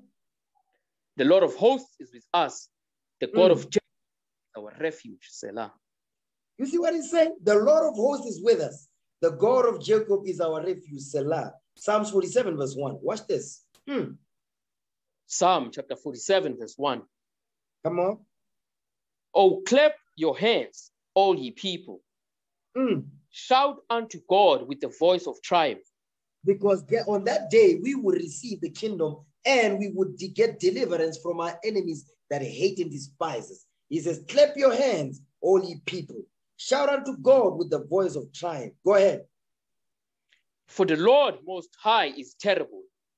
He is a great king over all the earth. Over all the earth. Now go back to Sirach now. Ecclesiasticus 36. Sirach 36, read verse 8. Okay, Sirach 36 verse 8. Watch this. Ecclesiasticus chapter 36 verse 8. Read. Make the time short. Remember the covenant and let them declare thy wonderful works. And that's the prayer we must make for the Most High God to make our time short in captivity. Make the time short, remember the covenant, and let them declare thy wonderful works. Read. Come on. Let him that escapeth be consumed by the rage of the fire. And let them perish that oppress the people. Come on. Smite in sunder the heels of the rulers of the heathen that say, there is none other but we. He says, smite in sunder the heads of the rulers of the heathen. That's the white man. Go ahead, verse 11. Gather all the tribes of Jacob together and inherit thou them as from the beginning. As from the beginning, as it rightfully, that's our inheritance right there. Go ahead. O Lord, have mercy upon the people that is called by thy name, and upon Israel, whom thou hast named thy firstborn. Because we are the heir. We are the heirs of God. We are the apple of his eye. Come on. Oh, be merciful unto Jerusalem, thy holy city, the place of thy rest. Come on. Fill Zion with thine unspeakable oracles, and thy people with thy glory. Read. Give testimony unto those that thou hast possessed from the beginning, and raise up prophets that have been in thy name. Now watch this. Okay, let me read. It says, reward them that wait for thee, and let thy prophets be found faithful. O Lord, hear the prayer of thy servants, according to the blessing of Aaron over thy people, that all they which dwell upon the earth may know that thou art the Lord, the eternal God. All praises to the Most High God. Let's break bread. I'm going to end the class right there. All praise to the Lord this day. Okay? 1 Corinthians chapter 11, verse 23, in the honor of our Lord and Savior, Jesus the Christ. Okay? 1 Corinthians chapter 11, verse 23. For I have received of the Lord that which also I delivered unto you, that the Lord Jesus, the same night in which he was betrayed, took bread. And when he had given thanks, he brake it and said, "Take, eat. This is my body, which is broken for you. This do in remembrance of me." After the same manner also he took the cup when he had supped, saying, "This cup is the New Testament in my blood. This do ye as oft as ye drink it in remembrance of me. For as often as ye eat this bread and drink this cup, ye do show the Lord's death till he come. Wherefore, whosoever shall eat this bread and drink this cup of the Lord unworthily shall be guilty of the body and blood of the Lord. But let a man examine himself, and so let him eat of that bread and drink of that cup. For he that eateth and drinketh unworthily eateth and drinketh damnation to himself, not discerning the Lord's body. For this cause many are weak and sickly among you, and many sleep." In the name of our Lord and Savior Jesus Christ, we pray. Amen.